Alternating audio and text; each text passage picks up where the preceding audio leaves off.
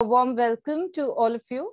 Welcome to the panel discussion on management of melasma and hyperpigmentation, India and global perspective. Today's webinar is organized by Aesthetic Medicine India and powered by IPCA. In dermatology, IPCA has embarked upon a leadership position in trichology and with its innovative differential product offerings has been extending unique solutions for management of acne and melasma. I am Shriyal Sethumadhavan, the Executive Editor of Aesthetic Medicine India, and on behalf of the Aesthetic Medicine India team, I would like to thank our partner, all our panelists for this evening, and our attendees for joining us today. Aesthetic Medicine is the original business-to-business magazine for the discerning aesthetic professionals. Founded in the UK 18 years ago, the India edition is founded and led by the Professional Beauty Group. I would say it's a must-read for medical practitioners, such as dermatologists, clinic managers, aesthetic doctors, plastic surgeons, and selected aestheticians and cosmetologists. We also did introduce the Aesthetic Medicine Conference and Expo in India in 2019, with the aim to connect the medical fraternity with the supply chain stakeholders and provide a platform for networking, sourcing, and training. Then came 2020, and since the world was besieged with the pandemic. We at Aesthetic Medicine continued working hard to keep the fraternity engaged. We took on the challenge and set ourselves on an exciting digital journey.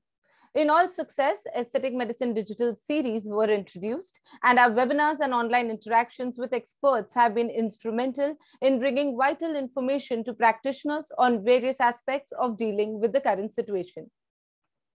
So our today's webinar, our today's online virtual event will focus on management of melasma and hyperpigmentation and India and global perspective.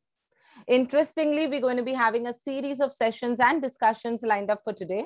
I'll give you a quick glimpse so that you know what exactly and why do you need to stay back from now till we end our evening at 8:30 p.m.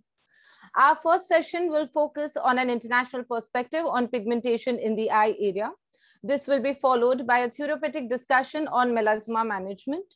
Further, we will also have an international perspective on PRP for melasma, followed by another global session on procedural options in melasma management. And our fifth and concluding session for today will be a panel discussion that focuses on procedural options in melasma management and Indian perspective. So do stay tuned for all our sessions starting now. At the bottom of our screen, this is especially for all my attendees. At the bottom of your screen, you would see a Q&A box and the chat box.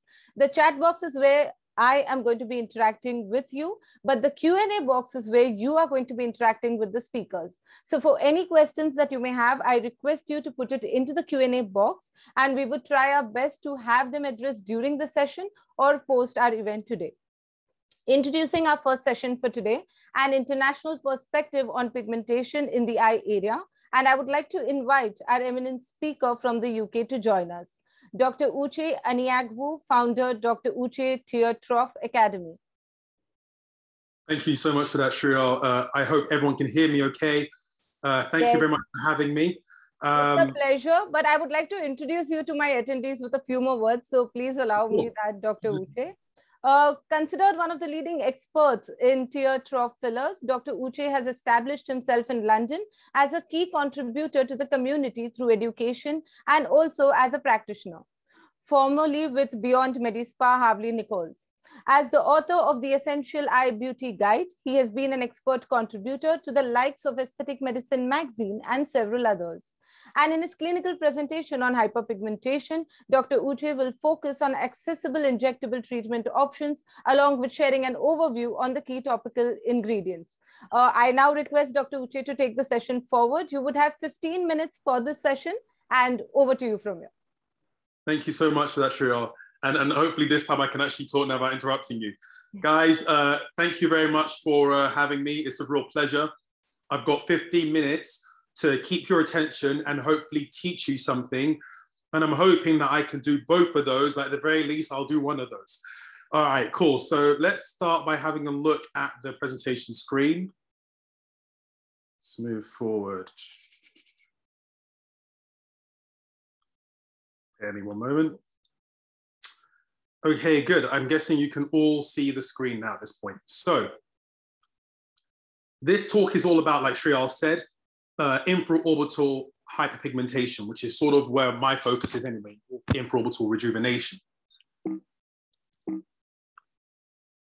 So the objectives of this talk are to be able to recognize a presentation, if you like, of infraorbital hyperpigmentation, and then sort of explore the etiology of hyperpigmentation and describe the most accessible treatment options for hyperpigmentation. I mean, I could talk about this for hours, but we're going to try and keep it condensed into what's accessible to most practitioners. And then we'll have a quick review of some of the clinically proven topical agents. Now, there are a whole load of them, but the ones that are really popular that you probably come across, and just understand how they work. So before we get started with that, a little bit about me. Shriyal told you who I am. So I'm a trainer over here in London or the UK, and I have a Trough training academy which focuses on rejuvenation of the infraorbital region, where I teach other practitioners. I've written, I've spoken, I've done blah, blah, blah. And my Instagram is full of content and educational stuff for you guys to look at. It's below if anyone wants to ever take a look. Now, the presentation is important because you want to be able to tell what you're looking at, because the infraorbital region is full of issues with pigmentation. But I want to be very specific between having discoloration and having hyperpigmentation. Now, you can have hyperpigmentation, which is secondary to overproduction of melanin, versus pigmentation, which could be secondary to vascular permeability and hemosiderin. We're not looking at that today. So we're looking at hyperpigmentation, which is melanin overproduction. And being able to identify that is important, because you want to be able to know what you're looking at when you look at your patient's under eyes. Now, in Asian and Black skin, it tends to present as a bit more diffuse brown darkening of the under eye area, typically going from the medial canthus to the mid-pillary line. It tends to follow the tear-trough groove, whereas in Caucasian skin, it comes a little bit more freckled. So again, it's brown in nature, but a little bit more freckled than the diffuse pattern. And similarly follows the tear-trough groove. Now, one way you can if you like, it's a very rudimentary way of distinguishing between types of pigmentation or discoloration under the eye is a simple stretch test. Now, where it's hyperpigmentation, if you do a simple stretch test, which involves you stretching the skin, you get minimal to no change in terms of the presentation of the discoloration. And that's because the melanin is sitting in the dermis or at times the epidermis. And lovely model here is one of my patients from my training academy, who you can see has some hyperpigmentation in the medial aspects of her infraorbital region. Now, what are the causes of hyperpigmentation? So you get this process that is known as melanocytosis, which basically involves melanocytes producing a lot more melanin, which is the pigmented color that we get in our skin. Now, for most people, it's actually idiopathic, basically meaning we don't really know, there's no discernible trigger, and it tends to be linked to family history more so. So it's more of an inherited component. But in others, it can be post-inflammatory. So I'm sure a lot of you have heard of PIH, which is, post-inflammatory hyperpigmentation, which is ultimately secondary to any one of the factors that I've listed here. So potentially something as simple as atopy, so hay fever, for example, rubbing and scratching of eyes, itchy eyes, something like that can lead to inflammation, which leads to darkening under the eyes. Or it can be UV exposure, because a lot of people think that, sunlight beats your forehead, your cheeks, and nowhere else. No, it hits your eyelids, your eyes too. So that can also cause hyperpigmentation. And then drugs as well. So prostaglandins, if people are using those for things such as conditions like glaucoma, they can cause hyperpigmentation, as can eye drops used for eyelash lengthening, like Latisse, which isn't used here in the UK, but is used in America. I'm not sure exactly what it's like in India, if you guys have Latisse or not, but eyelash stimulators, which can also cause hyperpigmentation of the eyes. So these are post-inflammatory or secondary to something else, whereas most people, it's idiopathic. Now, I wanted to talk to you guys about the accessible treatment options. So what exactly do I mean by accessible? It's the kind of stuff that we could all access if we started a practice tomorrow. So I'm not really going much into chemical peels at the mid or deep level or lasers, which have all had sort of shown efficacy for treating hyperpigmentation under the eyes. But I'm looking more at the injectable and topical side of things that you could use tomorrow if you set up a clinic. So if you're looking at things that you can use under your eyes, you've got to think about, how is it going to have an effect? What is it doing? And the simple answer is, if your problem is an overproduction of melanin, then you need to target that melanin production cycle somewhere along the line, be that through enzyme inhibition, competitively or non-competitively, be that whatever aspects you like, you've got to be able to target somewhere along that production line. So the most common treatments for hyperpigmentation, at least that we use here in the UK, or my clinic anyway, are topical treatments and mesotherapy, injectable treatments, of which one of them is an example here called Light Eyes. But for the most part, topical creams and serums tend to be really helpful because people can use them at home. They don't need to come in all the time, and they're a lot more inexpensive than using a mesotherapy, which requires you normally to come in a few times, 3 to 4 times over a 10, 12-week period, and can be quite expensive, but both can be pretty effective. Now, I just spoke about, if you're going to target the process, what exactly, where along the chain are you fitting in to break up that melanin production? And what I've listed here are a few of the most common ingredients that you find in the battle against hyperpigmentation and how they work. So one of them is arbutin, and arbutin has really stepped to the forefront in the last sort of half a decade, as we've seen companies like Abaji, who can no longer use hydroquinone here in the UK, and I think it's the same over for you guys in India. As that's transitioned out and phased out, arbutin has really come in. And arbutin comes from a bearberry plant. At least it's one of the places you can extract it from, and typically works in concentrations of 2 to 7% to be effective.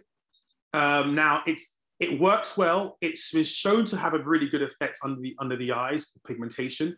But like a lot of these ingredients, it tends to work well in combination. So targeting the pathway at different points is important.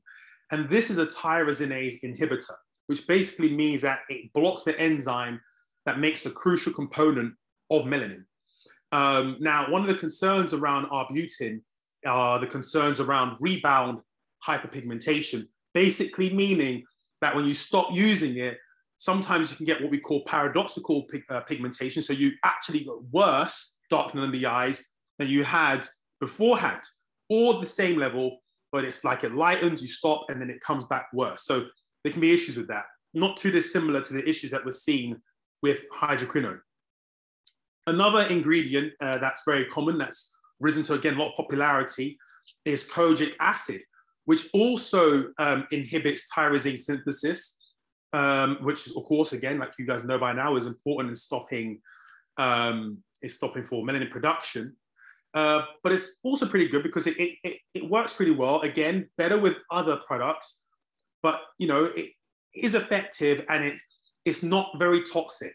It has still got some slight toxicity. It's not quite as harmless as, let's say, your vitamin C's, which do have a little bit of a hyperpigmentation lightening effect, but not as effective. But kojic acid works pretty well. It's not overly toxic. It does give you temporary lightening, and there are fewer issues around rebound hyperpigmentation than you have with, let's say, arbutin. And then one that everyone knows really well is your tretinoins. It's a retinoid, and all the different types of retinoids for that matter are really helpful because not only do they work to improve or to inhibit melanocytosis, so that's the production of melanin, they also help with collagen synthesis, which is really helpful because oftentimes a lot of eye or under eye issues tend to come in conjunction. So it's not unusual to see hyperpigmentation with skin laxity or worsened skin quality, or even some puffiness or other types of discoloration around the eye. So the bluey tint, which can be sometimes because the skin is thin and you start to have a bit of transparency. So by working on collagen synthesis, it thickens the skin and can help to solve some of those other problems like laxity, or even the discoloration that comes from seeing the underlying vasculature or orbicularis oculi muscle. So that's another very effective method of treatment.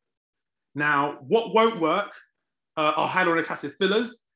They are great for solving problems with shadows. They're great for adding volume, but they don't decrease pigmentation, nor does platelet-rich plasma, so PRP, and nor does radiofrequency. That's great for skin tightening. You know, if you want to go a bit more advanced, you want to really be looking at potentially lasers and peels. And typically your timeframes will tend to work for these topical treatments as soon as 2 weeks, but tend to reach full effect by about 12 weeks. And there are always these step-down procedures, depending on what you use, that allow people to have a long-term plan that can keep them, if you like, continually suppressing the melanin production rather than being toxic. And on the side there, you can see an image of a patient who we use light eyes on and has had a reduction in their pigmentation. Right, that's it, guys. I'm going to end the share of the presentation there. And I guess I'll take any questions if I have any time left. Yes, thank you so much, Dr. Uche. That was a very interesting and a very articulate presentation that you put for us. Thank you so much. I'll just check if there is any question in the Q&A box. So I think we have one question on PRP, which one of our speakers, Dr. Teresita, is responding to it because she's also be giving a session on that. There's another question, interested to know why hydroquinone has been banned in the UK. So hydroquinone was banned because there were links to it being carcinogenic. Now, the studies that showed it was carcinogenic were actually based on the oral ingestion of hydroquinone rather than a topical application. So it's a little bit, which is why it's still being used in America, but it's the link to it being a carcinogen as to why it was banned. Another question, what do you think about carboxy therapy? So carboxy therapy can work as well. It's something that I do a lot less of myself in my clinic, but it can be effective. There are a whole host of things that tend to work well in unison and together. So what I actually find is that the real answer is, if you're treating under eye concerns, you're normally using multiple methodologies and bring them together. So what you're doing in clinic, plus what the patient's doing at home. Okay, so yeah, I can see some other questions also coming in, but what the reason I'm not taking them is because we are going to cover them in our sessions to come. So with that, Dr. Uche, thank you so much for joining us today. It's a pleasure having you here with us. And it would be nice if you could, stay back at the back end and watch our sessions that are to follow. Yes, yes, but with that, I would move on to our second session for today. The second session for today is a therapeutic panel discussion on platter of cocktails in melasma management, making a genius choice. And this is more of an Indian perspective because we have a panel with experienced dermatologists from India. I would now like to welcome the session moderator and panelist with a brief introduction. Please welcome our session moderator, Dr. Aseem Sharma, Chief Dermatologist in Saga Center for Dermatology, Mumbai. Dr. Aseem Sharma is the Chief Dermatologist at the Skin Saga Center. He is an invited speaker at many national and international conferences, a published author, and honorary secretary of IADVL Maharashtra. Thank you for joining us, Dr. Aseem. Introducing and welcoming our panelists who will be joining Dr. Aseem for this discussion. Please welcome Dr. Abhishek De, Senior Consultant, Wisdom Skin and Hair Clinic, Kolkata, and Associate Professor, Calcutta National Medical College. Dr. Abhishek De is the member of Specific Group Lasers and the Associate Editor of Indian Journal of Dermatology and Journal of Cutaneous and Aesthetic Surgeon. He is an expert in various laser procedures for scars, pigmentation, tattoo, birthmarks, hair removal, and body shaping. Next, Dr. Malvika Kohli, Dermatology and Aesthetics Director, Skin Secrets India, and Consultant Dermatologist, Jaslok and Breach Candy Hospitals, Mumbai. With over 25 years of experience in the field of aesthetic dermatology, Dr. Malvika Kohli has introduced many new procedures in India.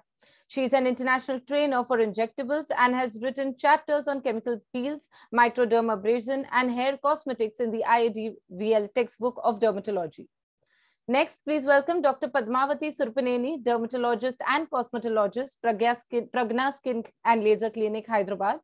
With 15 years of experience in clinical and cosmetic dermatology, Dr. Padmavati Surupaneni has been trained in various aesthetic treatments at various centers and under experts in India and abroad.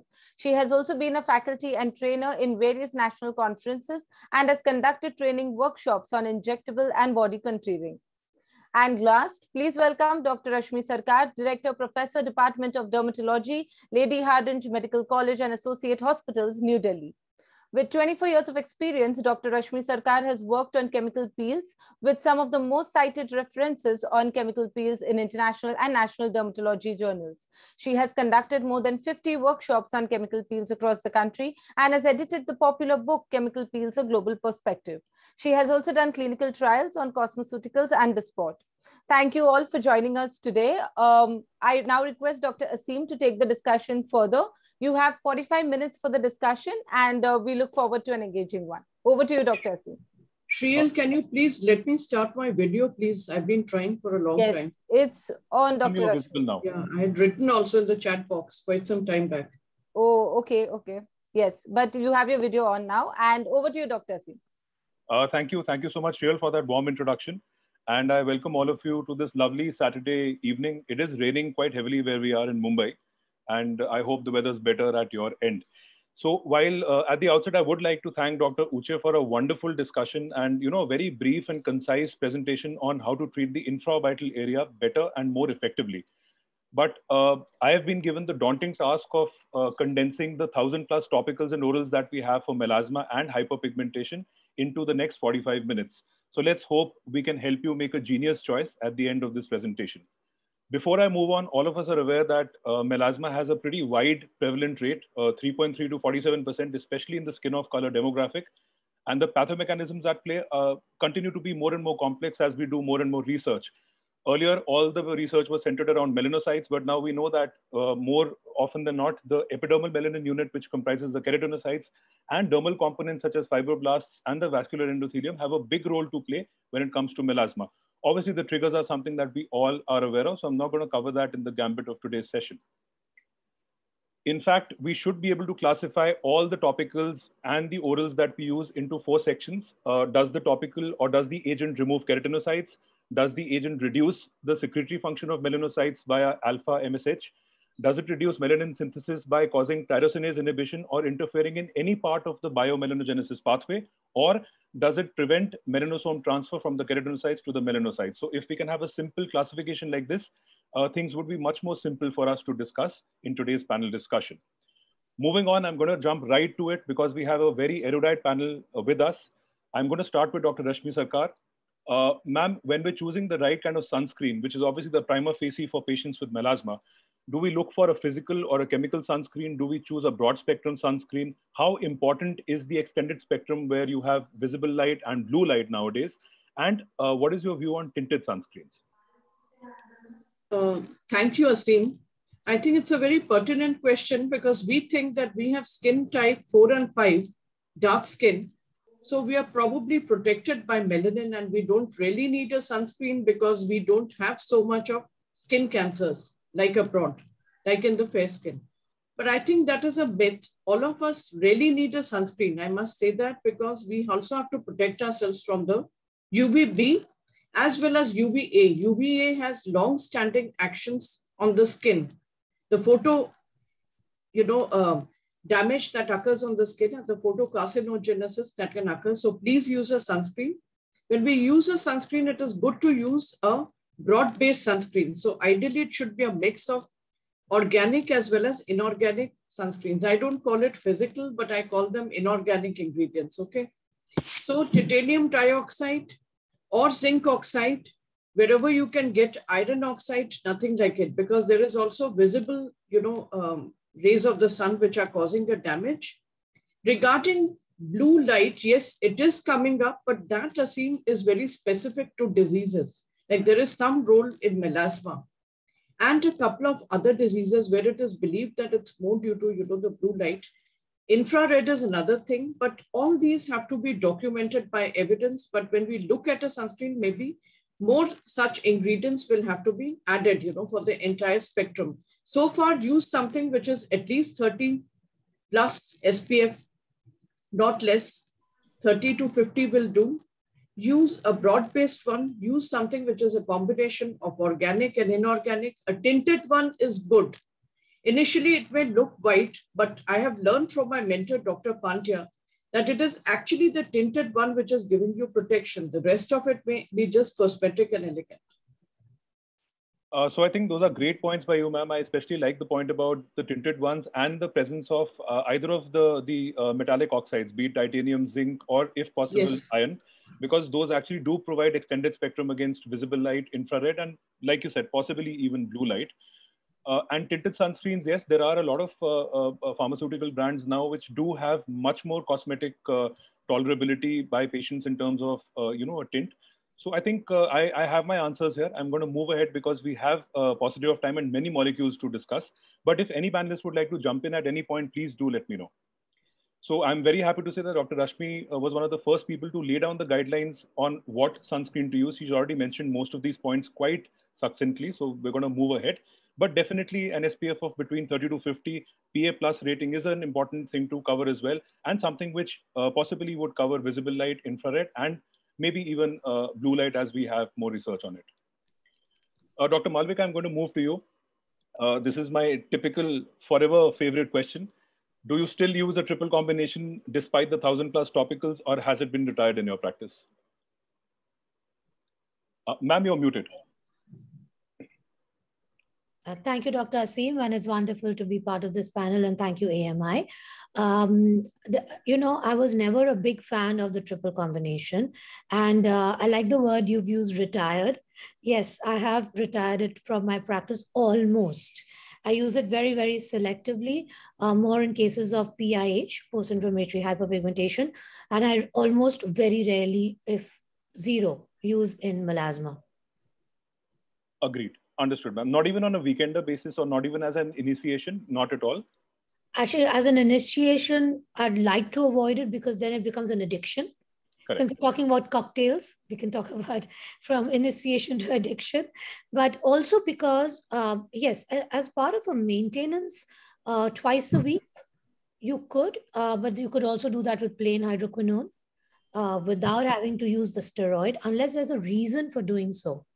So, using the triple combination, say if it is resistant to hydroquinone 4% twice a week, then maybe the triple combination twice a week. In a very resistant case, maybe, yes, I would probably agree to use that. But I find that, with adequate counseling, with the correct sunscreen usage, with good cocktails, which have the other blenders, which are going to come up now with in the next few slides, we can get a very good improvement with the melasma. I think the procedures have helped us a lot also. Okay. Procedures and some of the orals have also helped us to stay off the triple combination. Great. Thank you, ma'am. I think so. You're using it as a reserve weapon. That's a very heartening thing to note. Dr. Abhishek, Dr. Padma, any different views? Do you prefer triple combinations in any subset of patients, or if you have a routine in which you begin and maybe taper it off after some time?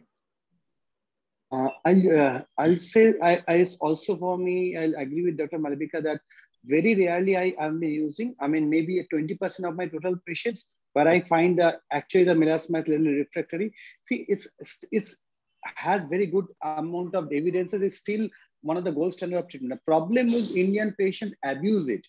This is a different issue altogether, and we need to be very careful about that because we have seen the menace of steroid abuse in our country. But whenever I use 2 or 3 days in a week. That's the maximum, even from the day one. Whenever I start triple combination, I never give it daily, because once you give it daily, there's a high chance the patient will not like any other drug and will continue with the steroid molecule for that. So if I have to give, I give from 2 or 3 days in a weekend basis treatment. That's the max. Correct. So I think I'm happy both of you have said the same thing. Dr. Padmavati, what about your practice? I agree with the other panelists. I also doesn't do it as a first line nowadays, but when the triple combination come in my practice, when the patient comes with the refractory melasma from other practitioners, or if it is refractory after using the non-hydroquinone products. But first I start with the plain hydroquinone or a double combination without a steroid. And if it is resistant, I use. But as we know, the melasma always relapses. So this is a reserve drug, like, we can, surely say that if I give hydroquinone triple combination, it will reduce. I reserve it like that, like how we are reserving itraconazole for our fungal infections nowadays. Understood. Yeah, Aseem, I'd like to just say here that yes, I do like using, triple combination, the modified pigments regime, because I do believe that it's good, to get that lightening right from the beginning. So I do use it in my practice, but yes, there's a lot of counseling. And after the 4th or the 6th week, at least, it might become just 3 times a week. And it's explained in the beginning only that it's going to be rotational therapy, because the therapy of melasma is going to be lifelong. So that is it. I believe in hitting hard in the beginning, and of course, with lots and lots of counseling. So I think it's like, the cocktail, Bloody Mary. From teenage to adulthood, which is the drink that one is used to, first of all, it's the Bloody Mary, which you start off with. So it is old, it is a salty one, but you keep coming back to it, at the end of the day. Yes. Well said, ma'am. I think all points well taken. So the panel is divided on this, and I think so am I. I do find usage in a certain subset of patients for sure. But yes, counseling becomes a very, very major part of the whole gambit. So we'll move on to the non-steroid, non-hydroquinone spectrum. We'll open up things a bit now. I am going to start with kojic acid. We'll start with you, Dr. Padma. Kojic acid, your favorite molecule, your first line, or how do you use the molecule? Yeah, for PIH and all, kojic acid is my first choice, but I prefer giving it at a higher concentration of 4% and above, rather than a 2%. And a cocktail with the kojic acid, either with the glycolic acid or tretinoin, I would love to give it. Okay. Agreed. Dr. Abhishek, what about you? Maybe as a maintenance, because this is a melasma session. Correct, correct.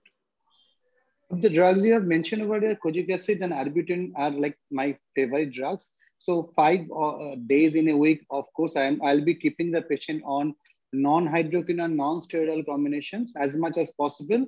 And even for, patient, once I give trinexamazole or something else, so when I get the improvement, I keep the patient in a kind of maintenance, which can be either kojic acid or arbutin or azelaic acid, some of the drugs which I find much more safer to use for a longer period of time. So I'm glad you brought out the point about arbutin, because arbutin is actually a hydroquinone derivative, but one which is non-phenolic. So one which has obviously, you get benefits that you would get with a low concentration of hydroquinone without the necessary side effects. Just one pointer. I mean, I know the arbutin and azelaic acid, these 2 molecules, when I use in Indian brands and Indians, sometimes we do not get adequate result. I'm going to come to that. I have that specific slide for azelaic acid where I'm going to ask you which one you use without telling the brand, which will be pretty simple. But it has a very good data that I'm just trying to suggest. That's a fantastic data they have. Correct. I do agree with you. Indian brands, the ones which we have in a cream and a gel formulation, they don't work very well. So even when it comes to azelaic acid, I myself use a liposomal formulation. Very, very happy with it. Liposomal serum, even I use that. I think all of us will agree on that at some point. But Dr. Malvika, back to the big 4 that I've mentioned. What do you feel about mequinol? I think mequinol is the latest in our basket, belonging to the other groups of, the non-lightening, non-brightening groups. And I think it holds promise. I have used it actually pre-COVID. I had started using it, and it was a good alternative. Again, when you want to use less of the tretinoin group. Again, when you want to use a tretinoin only twice a week or a retinol only twice a week, because with continual usage, the skin gets thinner, drier, more photosensitive. So once you achieved good lightening of the melasma, then I find once again putting the retinols to twice a week and then maybe initiating mequinol is a good plan, because it works as a good, they work well together. But then what happened in COVID, Dr. Aseem, is that a lot of melasma vanished. Because people were at home and the mask, and if they stepped out, they went out with a mask. So actually the mask became the savior for melasma. So mask your melasma.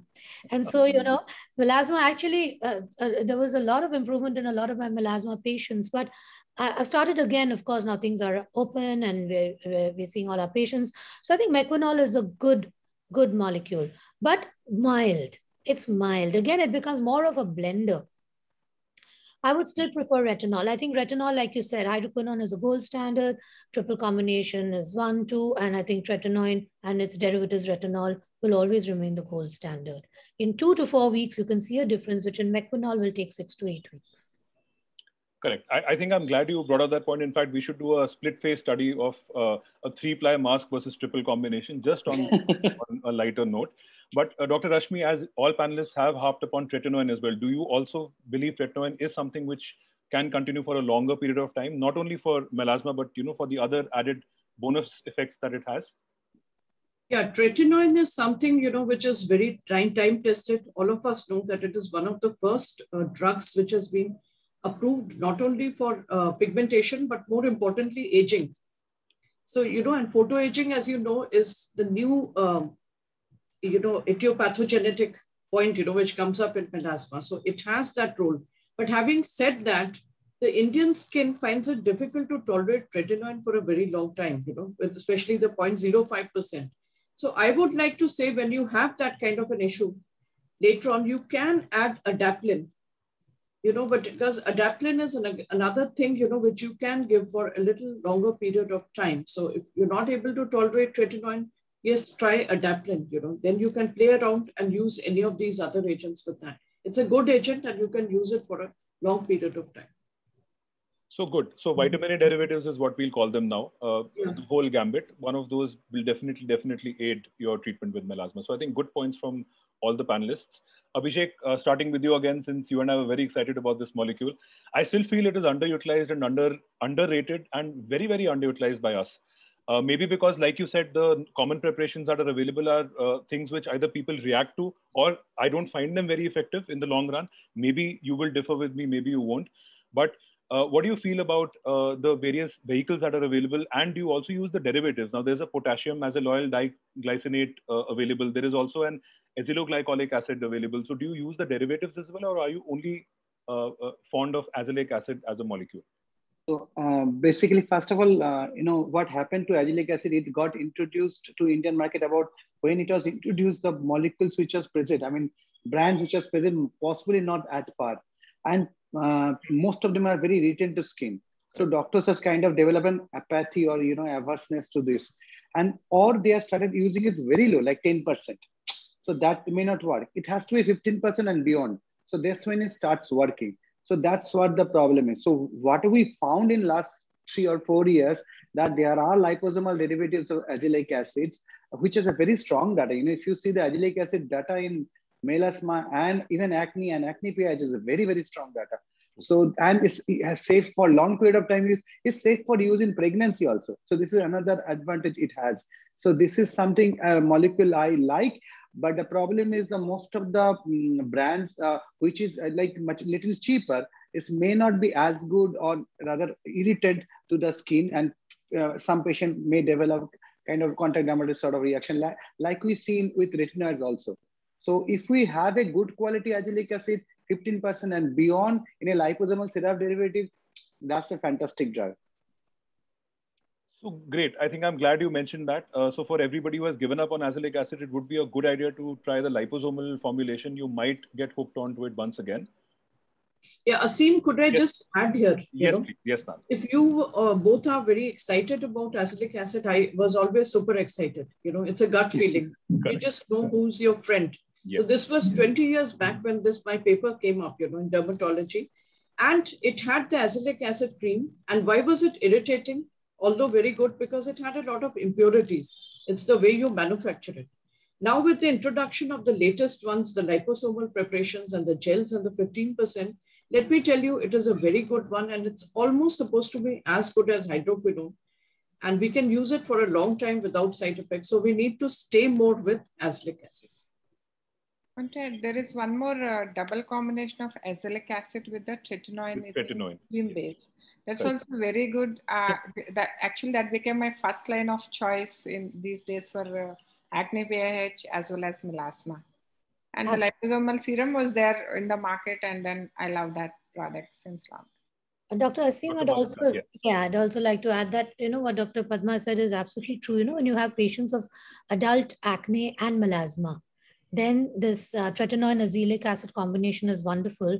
And like Dr. Padma said, you can start it as a first line.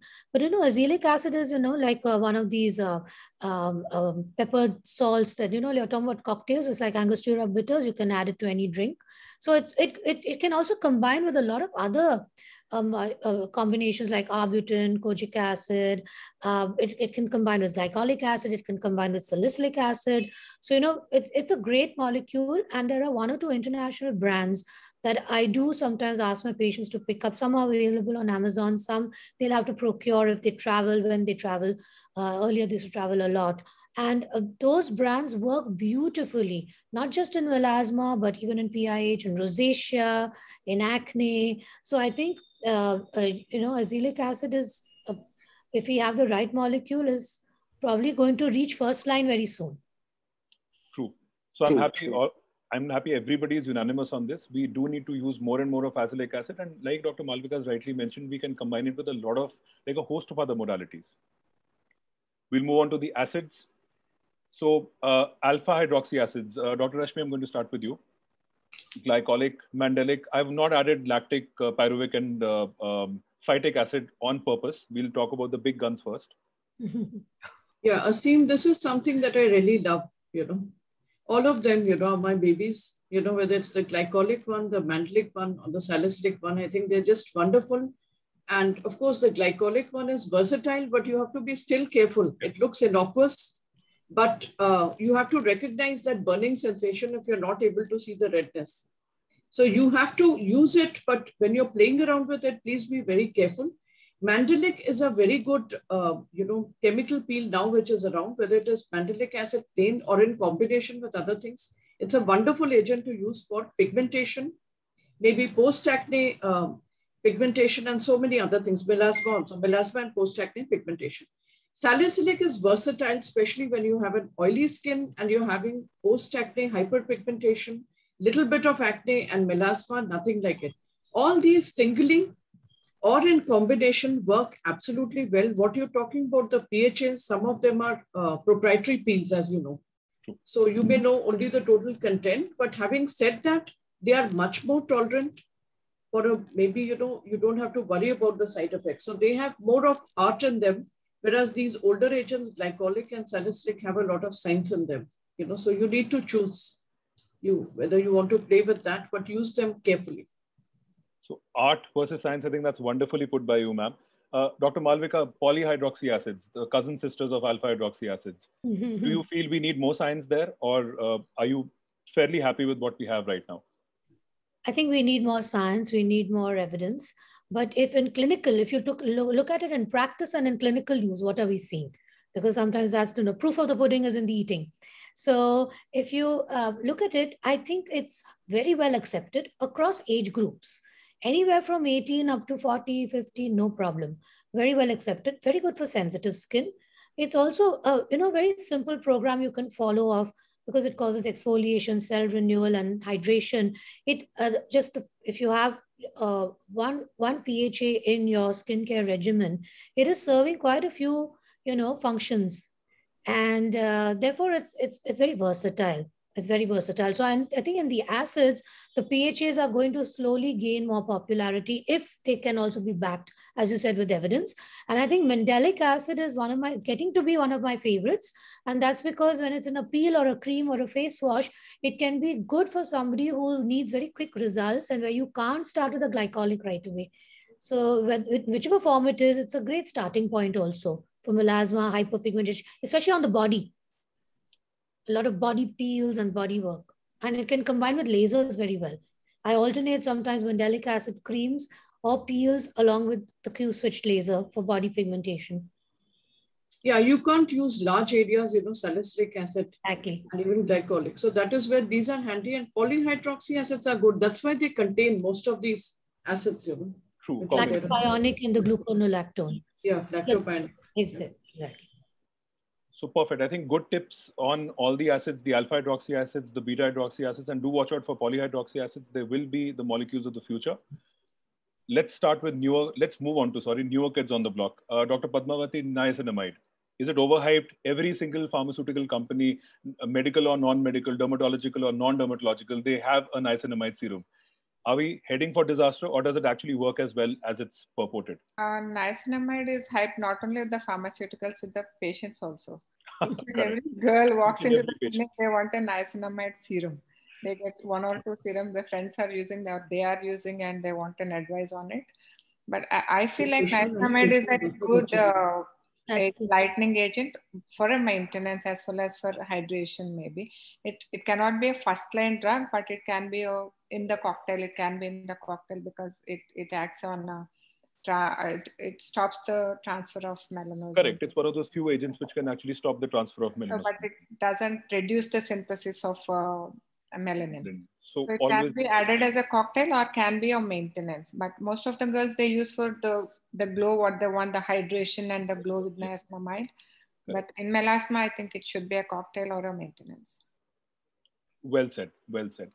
Dr. Rashmi, Silymarin, I know you've done research on the molecule for melasma. It's available only as one formulation that we have, but do we need more evidence here, or how do we place this molecule, ma'am? Yeah, you're talking about Silymarin, no? Yes, yes, ma'am. Silymarin, I haven't really done research, but yes, I've used it. See, Silymarin again is a much milder agent.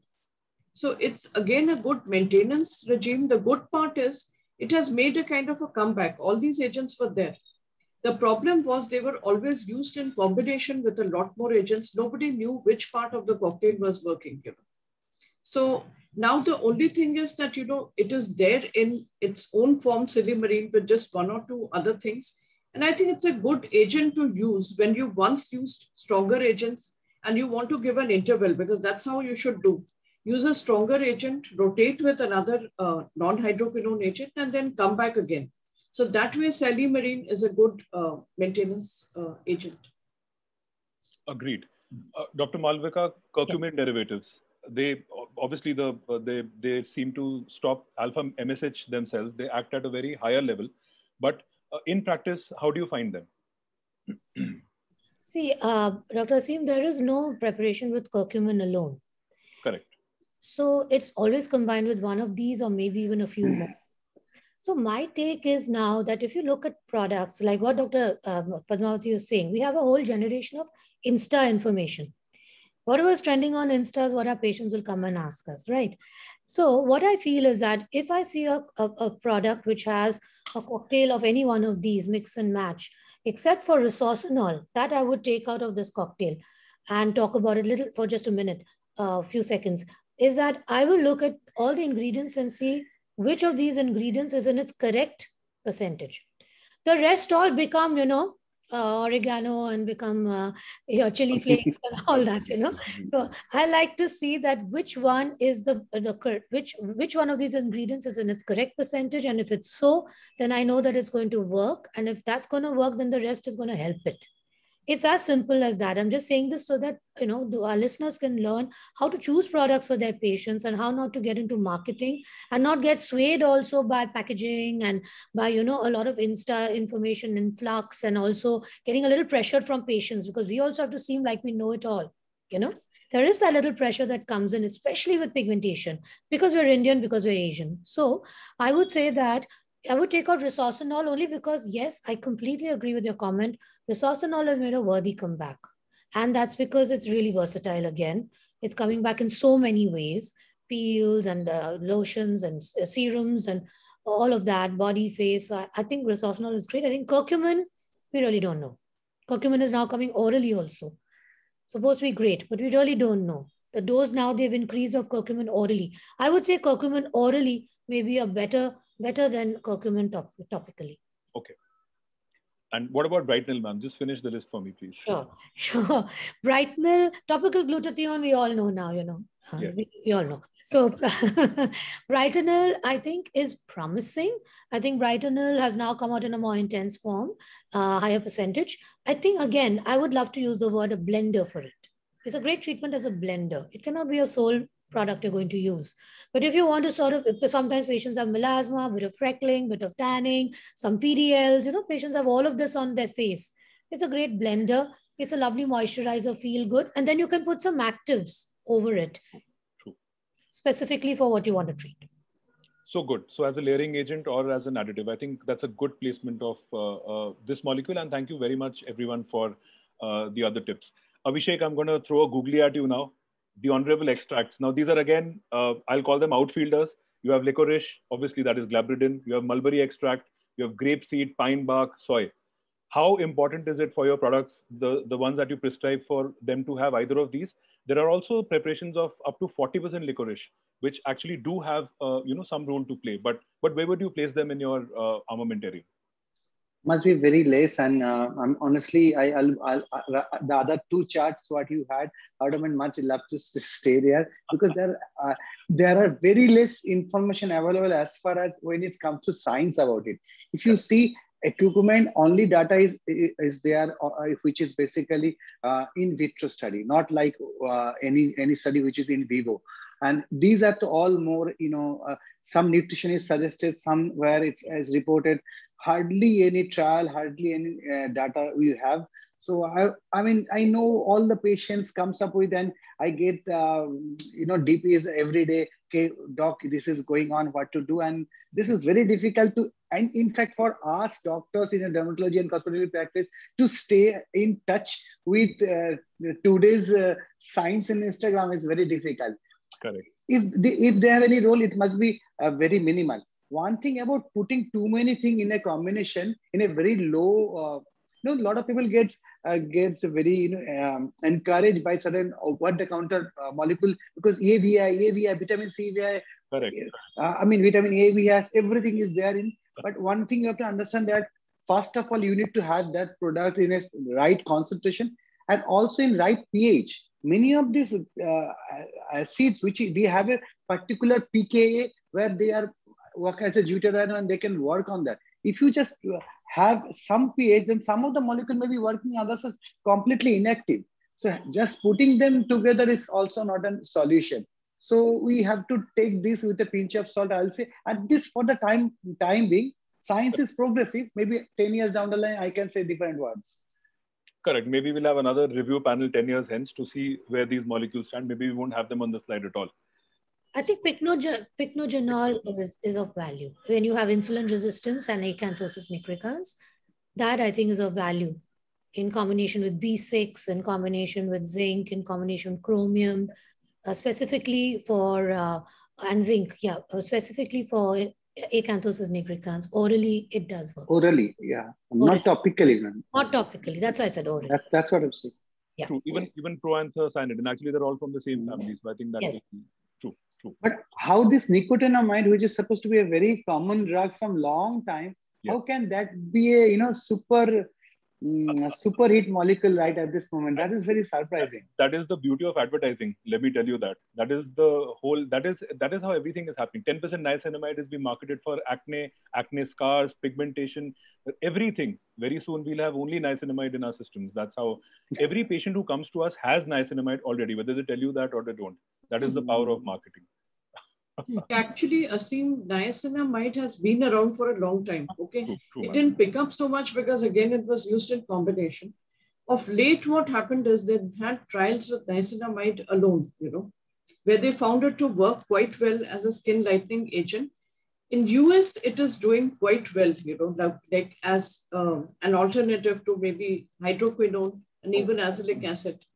Maybe not as strong as that, but somewhere along the line it is well. So maybe it is data extrapolated from there. But in the Indian setup, I think at best it's just a mild maintenance therapy. One good thing about niacinamide, it also has an anti-inflammatory property. Sometimes the patients comes with a lot of inflammation, and they have already used some hydroquinone. They have developed some retinoid dermatitis. Yeah, there's a barrier repair. So it has a niacinamide ceramide may have some role on those patients because of the inflammatory properties. TSDF, that's where I can use it also. Use niacinamide. Yeah. Decongestant infiltration. Great. I think great inputs. I think we can skip tranexamic acid. We all know it definitely works. The only thing I want to know from each panelist is what is the maximum duration of oral tranexamic acid that you give? We'll start with Dr. Padma. I'll give it for 4 to 6 months, depending on how the patient is responding. Max is 6 months, not more than that. Okay. Anybody giving it over 6 months? No. Currently, it is 6 months, but it can actually be given a little longer. We don't really have guidelines about testing and all that, but you should. Yeah. Ideally, there's some paper. Testing. Yeah, it may be too much of a good thing, So we have to be. There's some paper which suggests it can be given for 21 months Yes, also. There are I papers. read that paper as well, yes. But then usually for, most common purposes, 4 to 6 months is the right duration what we choose. Or we can give a drug holiday and restart it. Yeah, that you can do. Correct. 3-month break and then restart it. And also therefore your whole DVT complications and all also, you don't want to overdose because of all those issues, especially in menopausal women. And especially post-COVID with the procoagulation becoming, yes. Of course. So I have a slide on oral sunscreens. Dr. Padma, I would want you to take that. Now, we won't go over the FDA approval because the FDA was quite clear of people staying away from sunscreen pills because they said it doesn't protect you from photocarcinogenesis. But moving closer home, for pigmentation, do you find any of these molecules having a role in your practice, or again, do you give them as adjuvants? Do you replace, more importantly, topical sunscreens with any of them? I don't replace oral sunscreens with the topical sunscreens, but whenever they need an extra protection, like, they are working more of outdoors or they're going for a holiday, then I use them as an extra protection because all these are like, they're strong antioxidants. They can prevent UV damage. So polypodium is my first choice. Then comes the astaxanthin. And then superoxide dismutase is one thing which I want to add, and a combination of vitamin C and E, a combination of both. That also gives a good protection in my practice whenever I see. Glutathione I don't use as an oral sunscreen. Beta carotene is another one. It's a time-tested antioxidant which can definitely protect from UV damage. Correct. Can I be the devil's advocate over here for just a second? Please. Okay.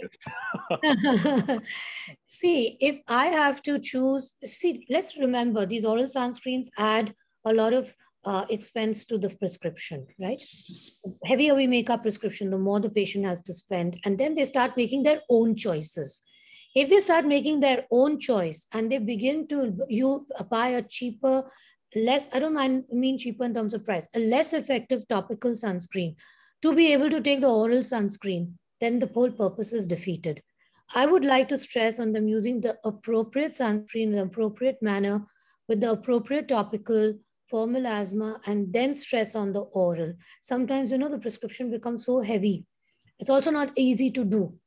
So I feel that the oral sunscreens I like to prescribe, but it's not, I'm not going to replace the strength of my prescription with an oral sunscreen.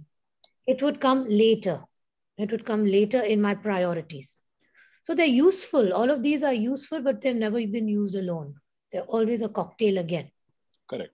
But if I had to choose something cheap, cheerful, friendly, effective, 1000 mg vitamin C is always, I think, is a gold standard now, almost, if you want to use it effectively. It works. Well put, ma'am. Well put. Thank you. Rashmi ma'am, I'm going to trouble you with nutraceuticals now. Is ma'am's screen frozen? No, I can't. Muted, ma'am. Yeah, some of these nutraceuticals have been around and, they do have a role, in melasma as well as other hyperpigmentation on the face. The only issue is they are around as an adjuvant. Having said that, one of their roles is, as I said, the other agents also is, barrier repair. Many of them do have their antioxidants. A large number of them are antioxidants and they play a role in barrier repair. So that is how these are important. So some of these polysaccharides, for example, they're quite good. They're present in some of the OTC products also. So that is when you have to do, and the bioactive peptides, anything, which of course enhances the collagen, also makes the skin look lighter overall. So that is where these nutraceuticals are good as an adjuvant, but again, they add a lot to the cost of treatment, as Dr. Malvika has said. So I think use it as your third or fourth line of treatment. Agreed, ma'am. Thank you for laying that down. I think that was a great point because a lot of collagen shots and collagen supplements doing the rounds now. Dr. May I make a point? Yes, please.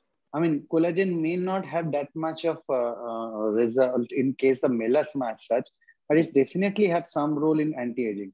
If you see that fantastic meta-analysis which has got published between 2019 and 20, which suggests that, it has a role in anti-aging. So it's For melasma topic, yes, possibly it has very, very ill-defined role, but then it has certain thing to do with anti-aging, and mid-phase volume loss, all those into, certain data for that. Photo-aging also. See, that's what I said, that it overall makes the skin look lighter. It's not that it's really having a role, so it's combining the two things, even on the photo. Plumps up the skin, there's a lot of plumping up of the skin. So the plumping light of the skin, So the light reflects, exactly. The light reflects changes off the skin, and that gives a brighter appearance. True. And since we're on collagen, even amongst the collagens, I think we should look for a bioactive collagen peptide. That is obviously the one which is studied the most. 5,000 international units per day. Absolutely. Bang on. So cosmeceuticals, I think all of us love them. Patients love them. Very, very high cosmetic tolerability.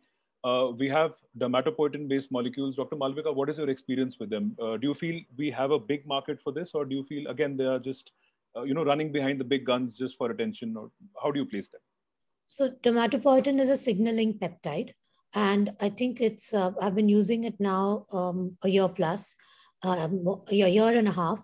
I have to say that they're a little more expensive, but they really save the day in these very, very extensively damaged cases and advanced cases of lichen planus pigmentosus, of photo damage, of very severe melasma, patients who have a lot of, even aging, photo aging and aging, but they're very well formulated and very well, compliance is great. And they're very easy to use, not much has to be used. And they there is something about them. There is something about it. It really, contributes to a healthier skin. So I find that it's not that every patient needs to use dermatopoietin, but if you have a difficult case and they've already been around and you've run out of molecules, sometimes this really saves the day. It works, it really works. But you don't have to give it to every patient, and it doesn't have to be first line. Great point, ma'am. Dr. Abhishek, they extended the Royal Retinol family as cosmeceuticals. Vitamin C and retinol family all has a role in improving the texture, improving the skin color, improving everything. But if you talk about therapeutics of melasma, possibly they have a very limited role. But you can always give this as an add-on to your treatment, depending on the patient's expectation. And most of the patient who comes to us are possibly already be using some amount of vitamin C or retinol. So depending on what the patient's skin type, you can choose a right product for them that is good for them. But if you tell me whether it helps too much on the treatment of melasma, may not be. One molecule which can be interesting for melasma and many other pigmented diseases, which is ferulic acid. So that's something it got missed in those glycolic acid panel. Correct, in the acids. Well put. Dr. Rashmi, you mentioned instead of tretinoin, we can move patients to adapalene. Do you also feel retinols can fill a need gap in case patients cannot tolerate? Obviously, we don't get too many patients who don't tolerate adapalene. But in any case, would you consider them in the same spectrum, or are retinols a totally different genre of molecules for you? Yeah, retinols are definitely a value-added product, but they are more of cosmeceuticals, The real science, as I said, lies either in tretinoin or it lies, with adapalene. Adapalene is also a slightly weaker agent. We don't have so much experience with tazarotene, another molecule which is ill understood, but probably something that we should look into more, with time. But the retinols are definitely milder agents. And at the most, I would say that they are cosmeceuticals, but both retinols as well as ascorbic acid and derivatives are time tested and they work well with other agents. Maybe alone, they may not work so well. So they kind of just have that shine effect, what you can say. Correct. So I think great points by the panel on everything. And I think we just have, Shriyal, do we have enough time for a couple of questions? Dr. Aseem, actually we're too pressed on time, but what I'll suggest is if you can quickly look at the Q&A box and just take maybe your two most relevant questions. So the rest of the questions we'll respond to it post the event. Sure. So I'm also looking at them. Yeah. Vitamin C has been dealt with. Please elaborate on topical tranexamic acid. Anybody, any panelist? It's useful, especially in telangiectatic melasma. I use my dermoscope. When I see a thinner skin, when the patient gives history of, of a lot of, they were the homemakers and those who have very fragile skin. See a dermoscope and you see the telangiectasias over there, then I find it particularly useful in that kind of melasma. Okay. May I make a point here? Yes, please. Yes, yes. Yeah, there have been studies which has been compared oral tranexamic acid to the interlesional tranexamic acid to the topical tranexamic acid, and topical tranexamic acid is found to be least effective, but it is effective. That's an important point. So, so in case you cannot give oral tranexamic acid for patients who have DVT or APLA or something like that, then topical tranexamic acid, interlesional tranexamic still have a good role to play. But wherever you can give oral tranexamic acid, I think that is a better choice. Perfect. I think one more question. Is any of you worried about the after effects of resorcinol in terms of ochronosis? No, never seen it. Never seen it. It doesn't happen. Never seen it. Okay. Yes, yes, ochronosis. There are some products which have hydroquinone with resorcinol. Correct. So hydroquinone more than the resorcinol. True.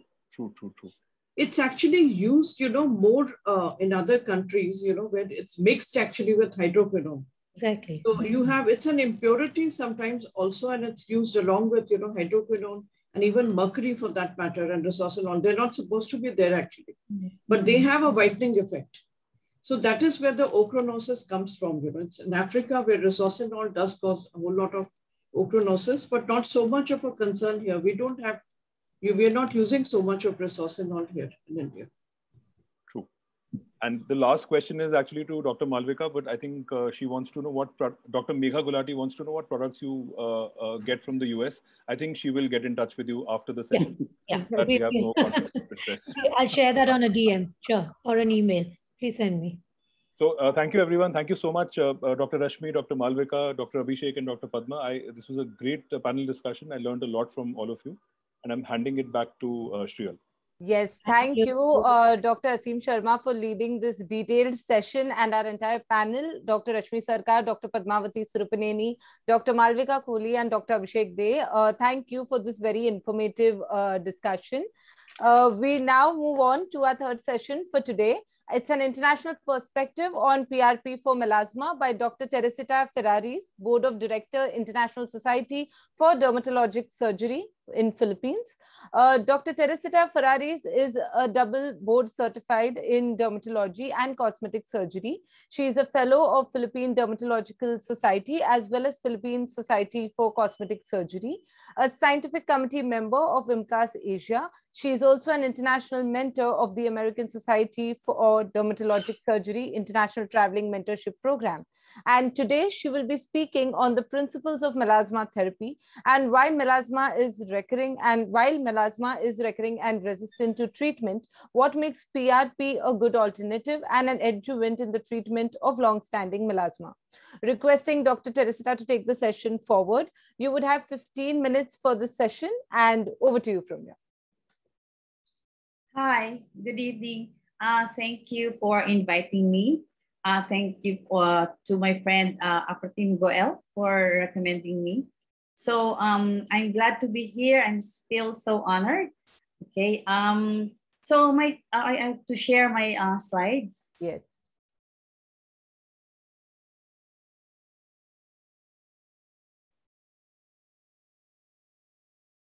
You would see the share screen option at the bottom of your screen. Yeah. Okay. You see it? Yes, you could just go to the slideshow and maximize your screen. Okay, thank you.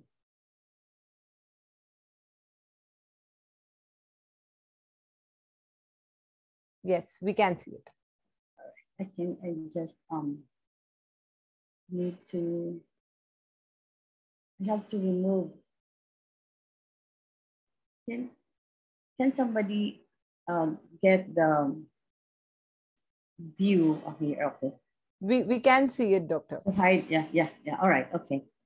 So good evening. So my topic for tonight is PRP for melasma, my personal experience. I have no conflict of interest in this presentation. How come I can't move it? Okay. So melasma is a commonly acquired disorder of hyperpigmentation, which commonly affects women. Usually it is seen on phototype 3 and 4, same with Indians and the Philippines. So it is characterized by light brown to gray brown patches and sun-exposed areas, and predominantly seen on the face, on cheeks, the forehead, the upper lip, the nose, and the chin. It is usually asymptomatic with no antecedent inflammatory reaction. And because of this condition, it usually gives a negative impact on the quality of life of the patient. So the etiology is multifactorial, usually seen with genetic predisposition, UV radiation, with hormonal changes, and also seen in anti-epileptic medications and those with thyroid dysfunction. What are the principles of melasma therapy? Usually it's protection from sun exposure, inhibition of tyrosinase activity, the removal of melanin with the use of your chemical peels, destruction or disruption of melanin granules using your lasers. So the mainstay of treatment is usually the sunscreen, and then the topical medications, and then the use of the chemical peels. You can use it as the primary treatment or as an adjuvant treatment. And these are the other topical medications, and I believe that these were discussed earlier. And so we have this the oral medications that we can also give: tranexamic acid, the glutathione, the polypodium leukotomas. And these were already discussed in the previous session. And we have the for the physical therapy of the platinum pill, the microdermabrasions, and the lasers, which with proper protocol will help in the treatment of melasma. So how do I manage my melasma? So first, these are the topical meds. So as I listened to the previous speakers, I also agree that of course the Kligman's formula is the gold standard for the treatment of melasma. But then I also shy away with giving this Kligman's formula in all of my patients. Okay, but if I give it to my patients, I give it for 3 months and then taper them depending on the response of the patient. Okay, but I usually stop it at 3 months to avoid ochronosis. Then I give a vitamin C serum, and I also give hydrocortisone 1% for at least 2 weeks. This is because there is an inflammatory reaction that is seen in melasma. And also I give oral medications like polypodium leukotomas, which is a photoprotective agent. A glutathione is an antioxidant. Ascorbic acid, which stabilizes your bleaching agents. The tranexamic acid, which is we should be careful in giving this tranexamic acid because it is a coagulant. So make sure that the patient is not pregnant, not taking contraceptive pills, and she has no history of deep vein thrombosis. So I usually give it just 2 to 8 weeks. It really depends. And then like a rotation therapy, I give azelaic acid, licorice cream, kojic acid, tranexamic acid gel, and the vitamin E. For the treatment of melasma, really, you cannot just treat, you cannot give only 1 or 2 medicines or topical or oral. You really have to rotate. You have to check. So what medicines are effective on this particular patient. So it is not one all treatment. So I also do chemical peel. So I do every 3 months for 1 year. I do combination peel. I do glycolic 70% first, and then addition of TCA 20%. This is to enhance the effect of the absorbance of TCA. And then we can do also the mechanical peel, like the diamond peel, the platinum peel. So really, it is like a rotation treatment. So and then my last option is the platelet-rich plasma plus the facial oxygen infusion. So what is PRP? It is an autologous product derived from your own blood, having a platelet concentration above the baseline value. So the platelets, also known as your thrombocytes, are tiny blood cells that help form clots to stop bleeding. So these concentrated platelets found in PRP contains huge reservoir of bioactive proteins, which includes our growth factors and signaling proteins that are vital to initiate and accelerate tissue repair and regeneration. And then also in plasma, you can see all the vitamins, the hormones, electrolytes that can also add or help in the treatment of our melasma.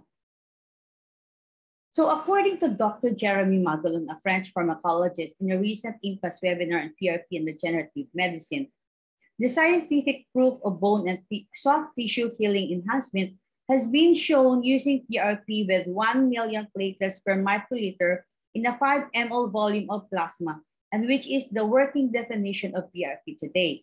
So meaning that lesser concentrations cannot be relied upon to enhance wound healing, and even greater concentrations higher than 6-fold compared with a platelet whole blood baseline level have not yet been shown to further enhance healing. So we should take note of that. So what is the mechanism of action of PRP? So let's start with the granules that are present in PRP, okay, in the platelets. So the alpha granules that are located on the membrane of the platelets has the important intracellular storage pool of growth factors, which include your platelet-derived growth factors, your transforming growth factors, and your insulin-like growth factors that are vital to wound healing. And so, on activation, these alpha granules will fuse with the platelet cell membrane, and they activate the secretory proteins to bioactive state. And this transforming growth factors bind to the transmembrane receptors on the target cells, okay? And these target cells are your epidermal cells, your mesenchymal cells, and your fibroblasts, then inducing an internal signal transduction pathway, thereby increasing the expression of various gene sequences in cells like your cell proliferation, your collagen synthesis, and your anti-apoptosis. So these are your growth factors. Okay. So how do we prepare the PRP? So I think everybody's already familiar with the process of PRP, and only the process only differ with the device that we use, you know, depending on the companies, you know, because sometimes we extract 10 ml of blood, others they extract 40 ml of blood. So it really depends, but all of the same, you do a centrifugation and then you get your PRP. So how do you activate your PRP? So there are several ways to activate your PRP. So several years ago, I attended a meeting at the INCAS meeting, and then I heard this from Dr. Otto Jakes that lidocaine with epinephrine activates the platelets to release growth factors in place of calcium chloride or calcium gluconate. And it does not clot easily, which is true enough if you use calcium gluconate, the platelets easily clots, okay? But recent report revealed that lidocaine is toxic to stem cell, and even topical is not advised. So that's from Dr. Menke. So we can just observe. The pinpoint bleeding and derm roller are enough to activate the platelets. And the thrombin, this is quite controversial because others say that it's not advisable to use the thrombin, especially the bovine thrombin, because it might be contaminated. And then the dermocollagen and inflammation. Collagen is a natural activator of PRP. Thus, when injected into the soft tissue, it doesn't need to be exogenously activated. And I believe in this, so I don't use exogenous activator anymore. And radiofrequency can activate platelets and promote collagenesis.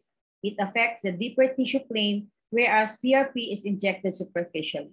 So there may be potential synergy for multiplane skin rejuvenation. So here's a short video on how I do it. So I do the intradermal injection. I usually do 4 sessions at 2 to 4 weeks interval, and then I repeat after 6 months, and then repeat once a year. So I usually start with a lower eyelid injection, at 1 centimeter interval, because it's good for periorbital rejuvenation, even all the lower eyelid pigmentation, and also for improvement of the fine lines. So that's how I do it. So irrespective of the method of activation, the release of packed growth factors starts within 10 minutes of clot initiation, and more than 95% of secretion is completed within an hour. So PRP must be applied within 10 minutes of activation. So here are my before and after photos. So I have a revelation. This is me. I had this pigmentation before. I suffered suffered from melasma. That's why I discovered PRP on myself. So this is before, and this is after 5 years with several treatments, 7 treatments. But of course, I use a vitamin C serum and the anti-aging serum, the colic pills, the sunscreen, and my favorite also the intrathecal oxygen infusion. So this is a 45-year-old female with melasma of a year. Then this is after 1 treatment. Here's another patient which I treated for, which I did PRP and microneedling for her acne scars, and also even the melasma improved. This is after 7 months with just 1 session. There is another patient of mine who's suffering of melasma for 10 years. Okay, this is after 11 months of 7 treatments, and this is after 10 treatments. Another view. So this is another patient of mine. So this one, I just use sunscreen without any other treatments. Okay, there's still improvement with just PRP. So how does PRP work in melasma? So here, autologous PRP releases growth factors, cytokines, and chemokines that promote cell proliferation and differentiation, as well as a mechanism to improve pigmentation. And one of this is the inhibition of the tyrosinase by transforming growth factor beta 1, which leads to the inhibitions of melanin synthesis. And another growth factors, the epidermal growth factors, which lowers the melanin production in melanocytes by inhibiting the PGE2 expression and tyrosinase activity. So these are some studies of the role of PRP in melasma, where the MAS score of PRP significantly improved. There's another more, some more. And here's the hyperbaric oxygen therapy that I use. This is an intrathecal infusion application method that utilizes hyperbaric oxygen to promote the delivery of intrathecal serums to the skin. The infuser creates a hyperbaric pressure bubble to initiate osmotic hydration and activate delivery. There's also the infusion of opulent serum. And also there is a citrus unshield extract, which is a type of Japanese mandarin that breaks up surface melanin buildup. And also you see that the oxygen eradicates the ROS, the free radicals. So in conclusion, PRP is a good alternative in the treatment of long-standing melasma, but it is not a standalone treatment. For optimal result, it may be combined with other treatment modalities like topicals, microneedling, chemical peeling, and lasers and oral medications. Due to limited studies on clinical efficacy and safety, further studies are required to investigate the mechanism of action behind the therapeutic effects of PRP and its long-term safety. And PRP uses our own body's natural platelets, so there is no risk of allergic reaction. And the natural collagen is formed in response to the presence of the activated platelets, and PRP can be used to enhance several procedures for faster and improved healing. And remember, smoking and alcohol intake diminish stem cell release. So remember also that PRP works on inflammation. So the use of anti-inflammatory drugs is not recommended. And this restriction should be in place for about 1 to 2 weeks before and after. And what are the factors that increase the number of stem cell release? The vitamin B3, green tea extract, blueberry extract. And radiofrequency can activate the platelets and promote collagenesis. So if you remember all of this, then this can enhance the effectiveness of our treatment of PRP. So thank you very much. So I invite you to the Philippines after the pandemic at our paradise in Panpulo, Palawan. So I was here 3 years ago. That was before the pandemic. And now that it's pandemic time, I only enjoy my fishes in my aquarium, in a little aquarium in our province here in the Philippines. Thank you for your kind attention. Thank you, Dr. Teresita, for this informative session and also for joining us today. In fact, initially, when you would have seen, we had a lot of questions on, this topic, which I think you did answer as they came along as well. So you could stop your screen share right now. Yes. And with that, we move on to our fourth and next session for today, which will focus on an international perspective on procedural options in melasma management. And may I invite Dr. Raj Sethi, founder, Yorkshire Skin Center from the UK, to join us for the same. A brief introduction to him before he takes over. Dr. Raj has extensive knowledge and experience in treating melasma and chloasma and other pigmentation disorders. He uses a range of different techniques and modalities. He is also a member of the National Editorial Board of Aesthetic Medicine magazine in the UK. And today he will be sharing a global perspective on procedural options in melasma management. Requesting Dr. Raj to take the session forward from here. You would have 15 minutes for your session. Over to you. Hi, Shreyal. Thank you so much. And thank you for all the panelists. It's been absolutely amazing to hear all of your experiences. Some very, very notable speakers. And I was very impressed with the panel discussion earlier. I think there was a lot of really, really good points covered, some of which I'm going to be talking about in my session, but obviously talking in much more depth. We've only got 15 minutes. I am going to try and do a screen share. Give me 1 second. And hopefully you should be able to see. Can you see my screen or not? Yes, I can see that it's sharing the screen. I'm yet to see the presentation though. 1 second, sorry guys. Sec. 1 second, apologies. Just 1 second, I'm just going to stop sharing for 1 sec. Just going to try and bring up the presentation. Oh dear. I'm so sorry, give me 1 second, guys. Yes, sure.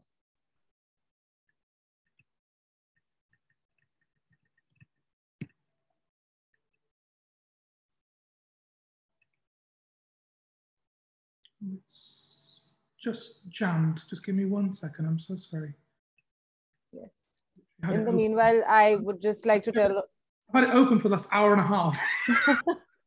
And then just now it decides to freeze on me. Just give me 1 second. Yes, absolutely. In the meanwhile, I would like to tell all my attendees, I can see a lot of questions coming to us, and thank you for, bringing in these questions. We're also seeing that a lot of your questions are being answered even in the sessions to follow, which is the reason why we haven't taken a lot of these questions. But please keep putting in your questions into the Q&A box. If due to time constraints, we are unable to take them now, we'll take them at the end of the entire event, or we would ensure that the responses to your questions are shared with you post the event.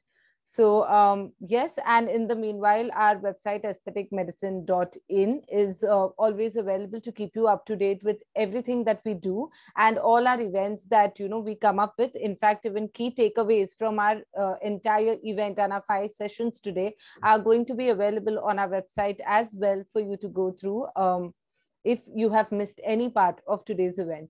Apart from that, of course, we also have our YouTube channel where we have a lot of our past events uploaded for all of you to, see and gain a lot of knowledge from. Also, we are there on all channels, social media as well, Facebook and Instagram. So continue following us. We've been very active over there with a lot of news on a day-to-day basis, and as well as with a lot of live sessions. Today's event on melasma and hyperpigmentation, the Indian and global perspective that we've been looking at. We've had a perfect mix of a therapeutic discussion, and now we have been moving into the procedural part of discussion. Following Dr. Raj's presentation, we're going to be having a panel discussion with some leading and experienced dermatologists from India on the subject matter as well. So continue staying with us for that as well. And yes, for our YouTube channel or for any social media pages, you can find us by just keying in Aesthetic Medicine India, and we would be right there. Dr. Raj, are we ready? Shreel, it's still not completely working on my side. I'm really, really sorry. Is there anything you can do in terms of the panel stuff beforehand and come back to me? Is that possible at all? Yes, so maybe then we move on to our panel discussion, and I come back to you for your presentation. I'll get it ready for you, boss. It's all ready anyway. Apologies. Okay, perfect. No problem at all. So yes, ladies and gentlemen, we move on to our fifth session, but I can't call it the last session for today because we would come back to Dr. Raj for his insights as well. So our fifth session for today, which is now the fourth, is a panel discussion on... Starting. Yes, request all the panelists to keep yourselves on mute. Thank you so much. And our fifth session for today is a panel discussion on procedural options in management of melasma and hyperpigmentation and Indian perspective. I would now like to welcome the session moderator and panelist with a brief introduction. Please welcome our session moderator, Dr. Apratim Goel, Medical Director and Founder, Cutis Skin Solution, Mumbai. With 20 years of experience, Dr. Apratim Goel is a trainer as well as a pioneer in various lasers, derma roller, botulinum toxin, and fillers in India. Her specialization includes dermatology with special interest in lasers, threads, medispa, and injectables. To be up to date on the new technologies for skincare, she has been attending extensive training courses on various lasers, thread lifts, mesotherapy, botulinum toxin, fillers, and other cosmetic procedures at prestigious institutions globally. Thank you for joining us, Dr. Apratim. Introducing and welcoming our panelists who will be joining Dr. Apratim for this discussion. Please welcome Dr. Jagdish Sakhya, Director, Sakhya Skin Clinic, Mumbai. Dr. Jagdish Sakhya is the General Secretary of Gujarat State Branch of Dermatology, President of Pigmentary Disorders Society of India, and an Executive Committee member of the Dermatology Society of India, among several others. Dr. Chiranjeev Chhabra, Dermatologist and Director-in-Chief, Alive Wellness Clinic. Dr. Chiranjeev Chhabra's areas of interest include lasers, anti-aging medicine, pigmentary disorders, treating vascular lesions, acne, botulinum toxin, and fillers. She is a founder member of Indian Association of Aesthetic Laser Surgeons, International Society of Laser Surgery and Medicine, and American Society for Laser Medicine and Surgery. Dr. Rajesh Nair, founder, Skincare Specialty Center, Thiruvananthapuram. Drawing on more than 20 years of experience practicing the art of cosmetology, Dr. Rajesh Nair is a super specialist in the field. Through his clinic in Thiruvananthapuram, he offers an array of treatments from facial and body contouring procedures to botulinum toxin lasers, peels, hair restoration, facelifts, liquid fillers, and more. And Dr. Falguni Shah, dermatologist, cosmetologist, and founder, Radiant Skin Clinic, Mumbai. Dr. Falguni Shah has received training from leading dermatologist and cosmetologist of Australia, Singapore, the US, Thailand, and Hong Kong. She is a pioneer in giving non-surgical rejuvenation of neck and facial contouring and using latest techniques in the field of botulinum toxin, fillers, mesotherapy, and lasers. Thank you all the panelists for joining us today. I now request Dr. Apratim to take the discussion further. We have 45 minutes for the discussion, and we look forward to an interesting one. Thank you, Shriyal, and welcome everyone. I think Dr. Sakhya hasn't yet joined, looks like, Shriyal. Yes. So probably you could call him in the meantime. Dr. Sakhya will just join us shortly, Dr. Apratim. All right, so I'll start. So, well, my panelists have been introduced, and I'll start with the presentation. So though originally the presentation was, is my screen seen, Shriyal? Yes, it is visible. You could just go to the slideshow Yes. mode and start from there. Yeah, perfect. Yeah. All right. So, originally the presentation was just melasma, but I have included hyperpigmentation also in this. So, let's start because we have a lot to catch up with. So, all the doctors who are here in this webinar today, we all know that the biggest challenge to a practice in India is handling pigmentation. The reason being, pigmentation is not just one diagnosis. It can occur as PIH, perioral hyperpigmentation, periorbital, post-acne, melasma, freckles, amyloidosis, and a long list. And then to top it all, we have multiple indications in the same patient. And plus everybody wants to become fair, which is a general obsession. So let's discuss how to handle this monster in our practice effectively. And also I would request my panelists to please give their honest opinion, just your experience, not, they don't have to be necessarily supported by, you know, a textbook chapter or a paper. I would like to hear practically how do you handle these cases in your practice. So let's speak the truth. Of course, if I feel, or, you know, I may chip in my opinion as well, though I am a moderator. You could pass the question if you feel it's a repeat, and also let's get going. So why is it so tricky to treat hyperpigmentation? Because it has a varied presentation. As I said, it has a mixed picture, and the patient doesn't understand your diagnosis and treatment. All they understand is that they are psychologically disturbed by the pigmentation. It can appear something like this, which is perioral pigmentation. It could appear something like this, which is post-acne, again, varied presentation, or melasma. So because of multiple etiology, the melanin being in various, you know, parts of skin, monotherapy not working very well, though I've missed a few earlier lectures by other presenters. Treatment options, many, confusing, and a lot of new drugs in the market, a lot of technologies. So there is no universal treatment guideline which works on every patient. And as I said, it's a cosmetically distressing problem. So since while Dr. Sakia joins in, I will you know, move on to my next panelist, Dr. Chiranjeev. So Dr. Chiranjeev, I would like to know that in your practice, let's stick to melasma right now. In your practice, which are the top 2 treatments of your choice, which you know, given a patient comes for melasma, which you choose? Because, you know, you've been working with practically every technology in the world in your setup and for a long time.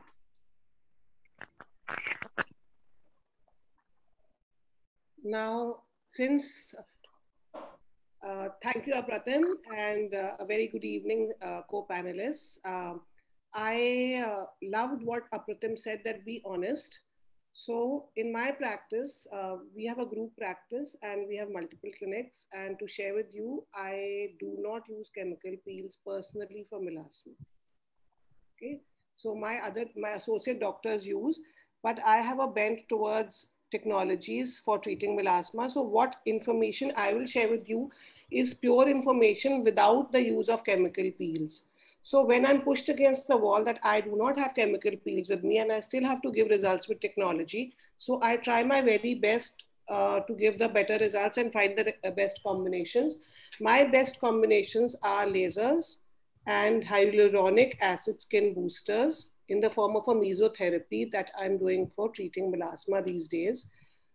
Initially, till about 5 years back, or till about 3 years back also, I was using just a combination of different lasers, which were ablative, semi-ablative, non-ablative.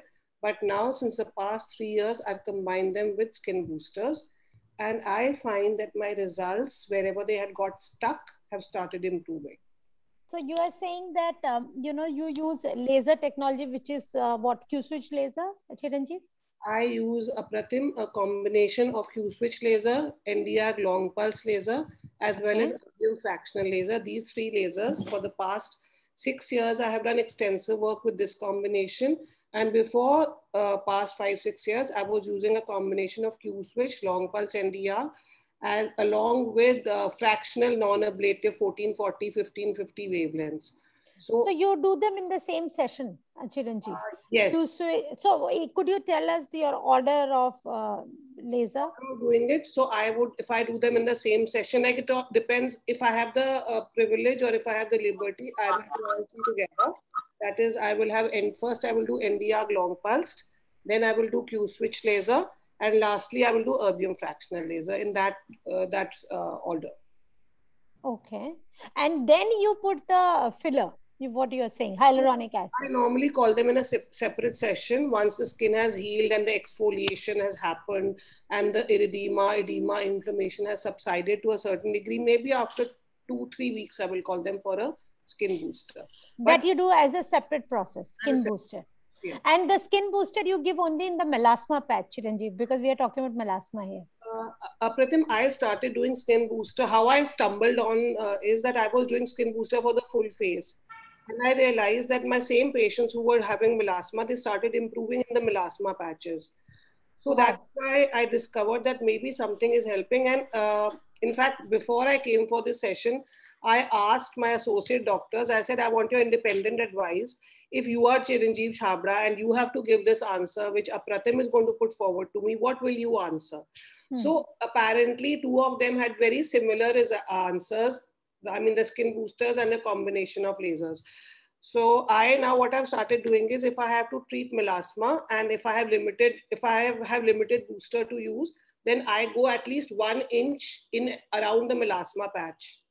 Okay. So then you probably will not be using the entire syringe of 1 ml. So if I will use the entire syringe of 1 ml. So normally I use 2 ml, 1 ml on each cheek. Oh, okay. So, but Chiranjeev, my question is, you repeat the technology monthly, right? Yes. But the boosters also you repeat monthly? Like, yes. Okay. If I go according to the protocol which I have made in my studies, then I will be using a booster every month for 3 months. But invariably, most people don't come every month. They will come in 2 months or 3 months. But I'm finding that in spite of that, also the combination is working. Could you please tell us which booster are you using, Chiranjeev? Because I'm sure I'm going to get that question later on. So I started this with Restylane, Vital. Okay. And I started seeing good results. And now I've also used, I've even used Bolitero Hydro, with which I've found excellent results. Actually, I started with Bolitero Hydro. Then this product went out of the country, so I will shift to Vital. And now I use Vital or Volite, both of them. But Chiranjeev, I have a question. Volite sometimes tends to just clump and stay as nodules under the skin. Yes. So giving on cheek and having a prominent, kind of a papular bites all over the cheeks, won't they bother? So if you ask me truthfully, I give either very deep dermal or subcutaneous. Okay. All right. Lovely. Thank you so much. And Chiranjeev will stay with you. So the favorite combination now I understand, which almost always works, is that you do these 3 laser technologies and 2 weeks later you follow them with a filler, cross-linked or not.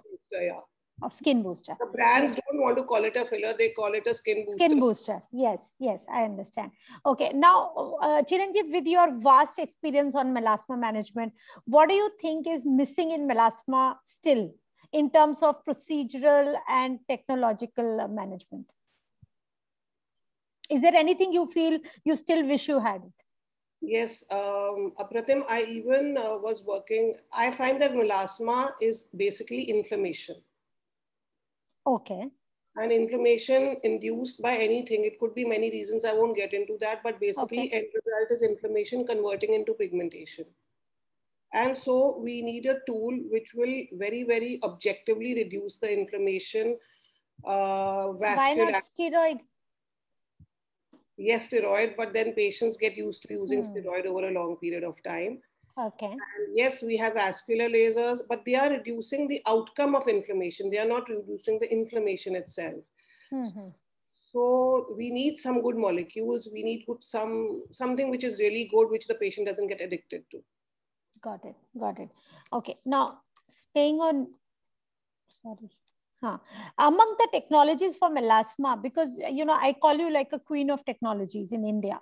Now, among the technologies for melasma, Chiranjeev, which is the one which has disappointed you with inconsistent results? I just need honest. You don't have to name the brand. Just say the technology. No, I will tell you. I will tell you everything. Okay.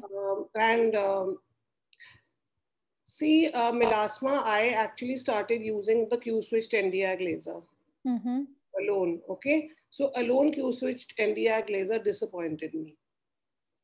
And a lot of us are using only Q-switch Aniagwu laser. Yeah, it disappointed me. So that is why I was forced to combine it with, I thought that what is it that I'm dealing with? What is this monster that I'm dealing with?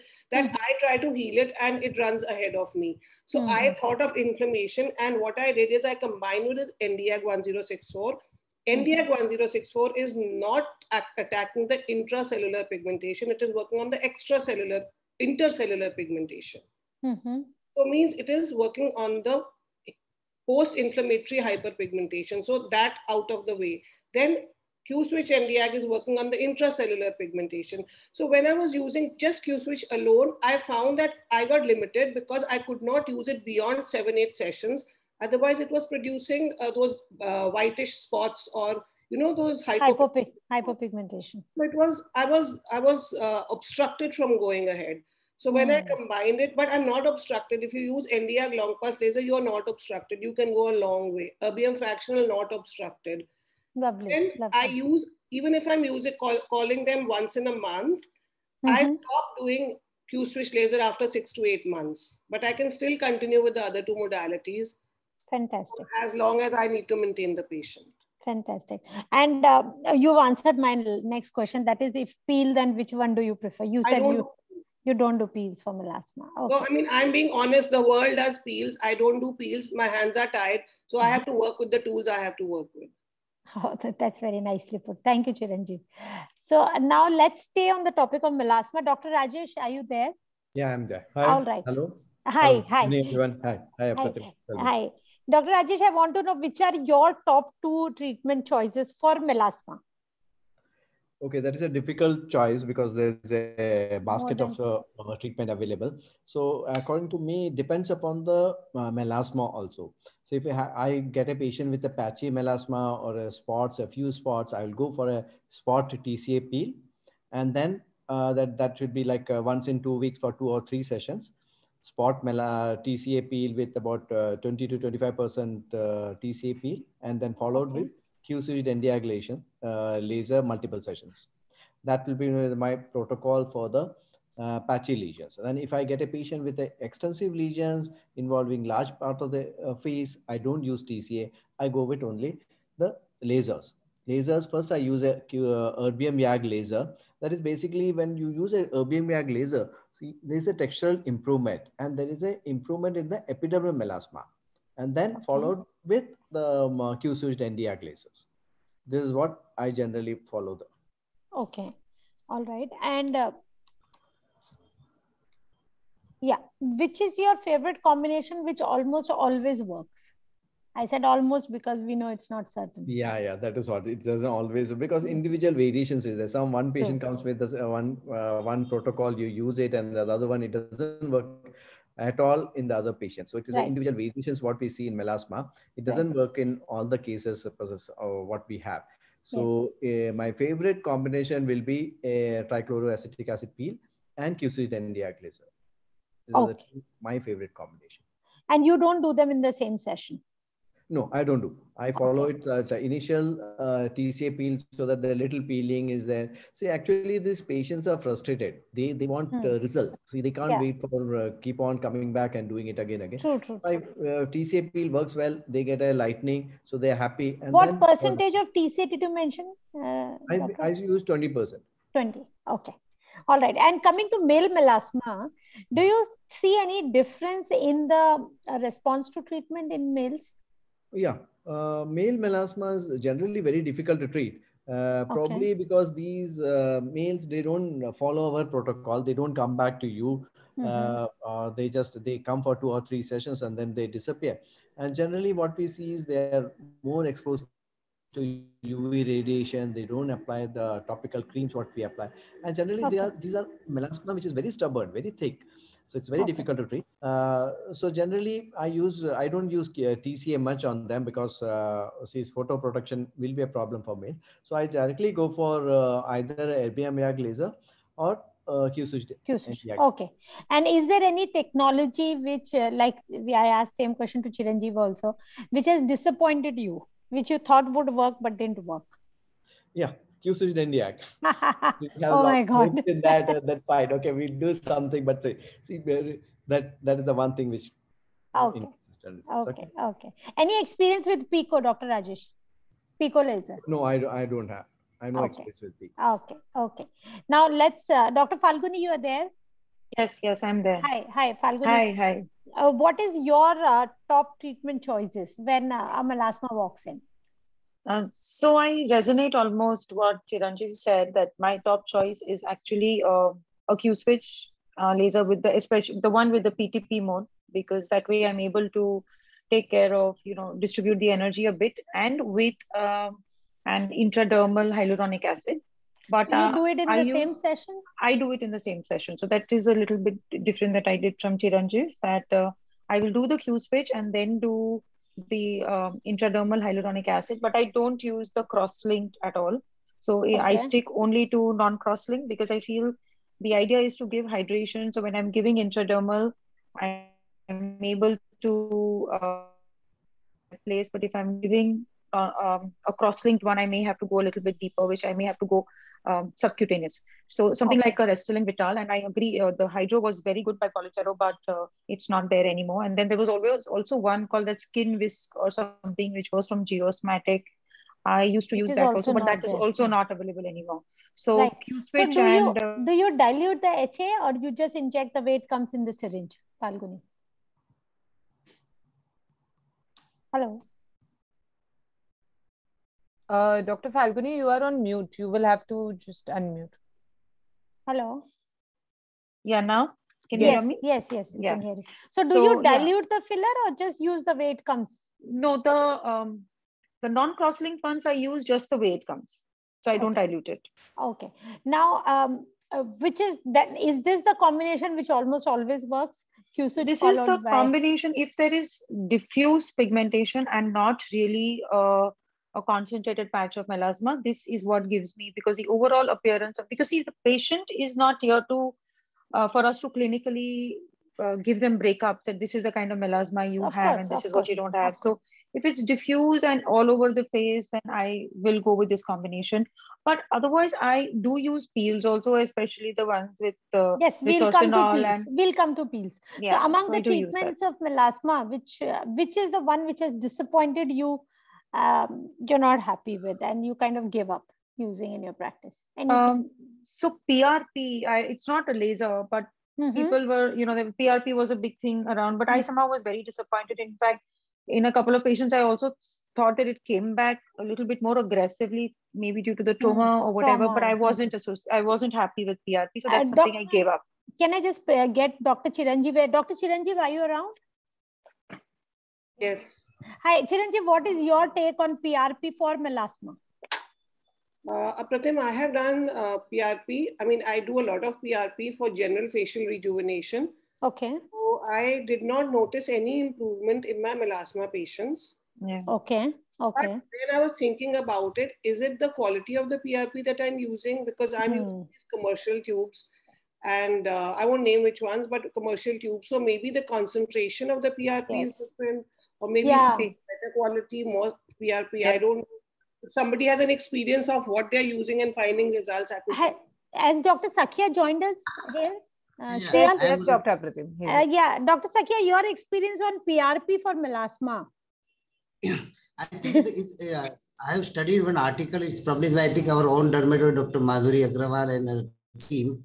Okay. It's a GFC, not the PRP. It's a concentrated modified PRP. Growth factor. Growth factor. So we use like this last 1 year we are using this like load, and almost it's a protocol. Each and every patient in lesional, intralesional injection with Q-switch and laser. It's always combination, not a solo therapy. PRP, I think we need some trauma to stimulate to work. Neurotic is there, this collagen fiber will stimulate the platelet, but practically in experience, we need something like Q-switch or any IPL or like RBM glass or low power flexible CO2 laser, and with PRP give excellent result. So I think with the help of PRP and QC, this is my top, because I missed the initial slide in the presentation. Yes. My two topmost treatment in my melasma management, Q-switch and the this PRP. This in the same GFC. session, Dr. Sakhya? In the same always session? same. First do Q-switch India laser and last PRP. But as Dr. Chiranjeev, I heard Chiranjeev, the cross-link hyaluronic acid injection also give worth, because in majority patient already use something like a triple combination. So already skin is inflamed, little bit damage. There is a elastic damage, photo damage. So this non-cross hyaluronic acid also repair this part also and prepare for the laser part also. So cross-link, they are expensive molecule. So I suggest if you don't want to invest or patient don't want to invest, there is a ready-made available cocktail. Meso cocktail is available like Meso Bright or Meso Hylu. They are very less, 600 rupees per ml. So you can try instead of this Vital, and the costing by I think more than 10,000-12,000 rupees to the patient. Dr. Sakia, this Meso Hyal, is this a viscous solution like HA, like how we have our yes, it's a viscous solution. Solution, but it's totally non-cross. Vital and this is a partially cross-link.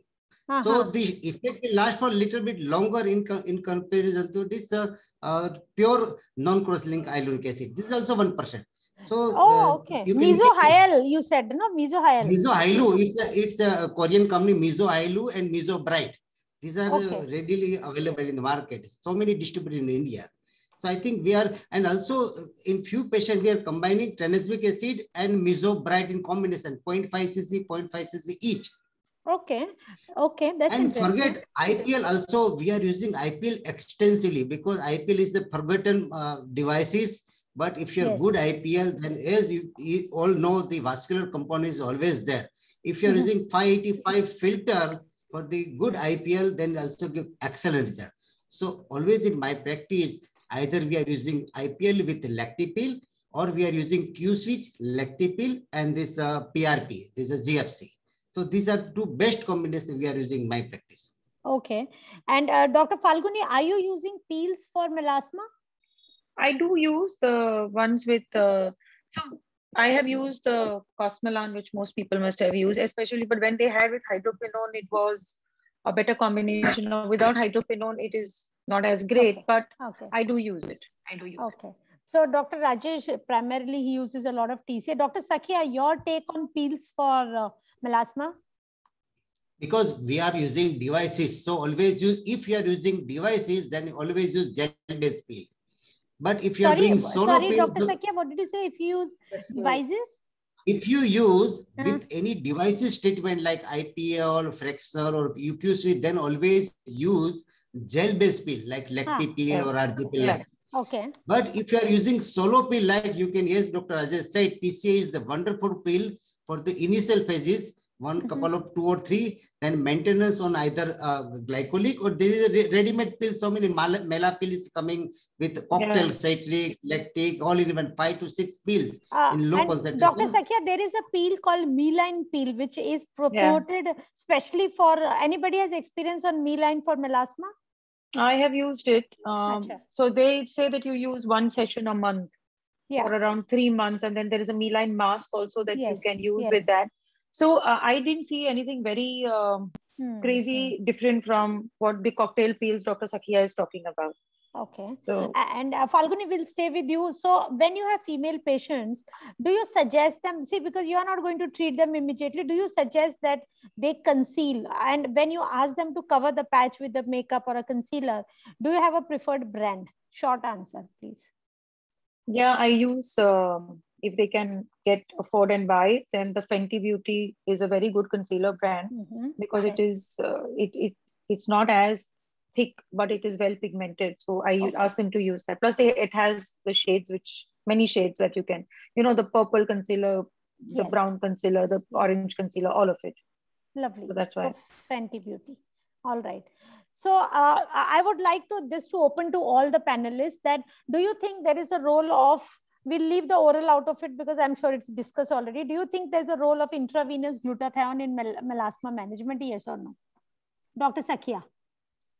I already used in one patient only, patient using this triple combination for prolonged period and they come back with sudden tanning, full face tanning on the face.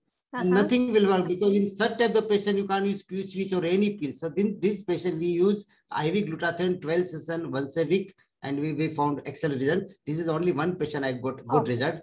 So patient selection is very important. Okay. Falguni, any role of gluta in your practice in melasma? It makes them look good, and it makes them feel brighter. So it's not in melasma, but patient compliance, well-being, yes. Okay. I mean, they feel good with it.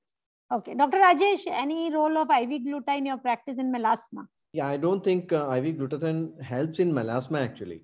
But overall, the patient's confidence and everything. Good. Yeah. Dr. Chiranjeev, IV gluta in your practice? The same thing. I agree with Rajesh that they feel good, they feel they're doing something, and overall they feel better.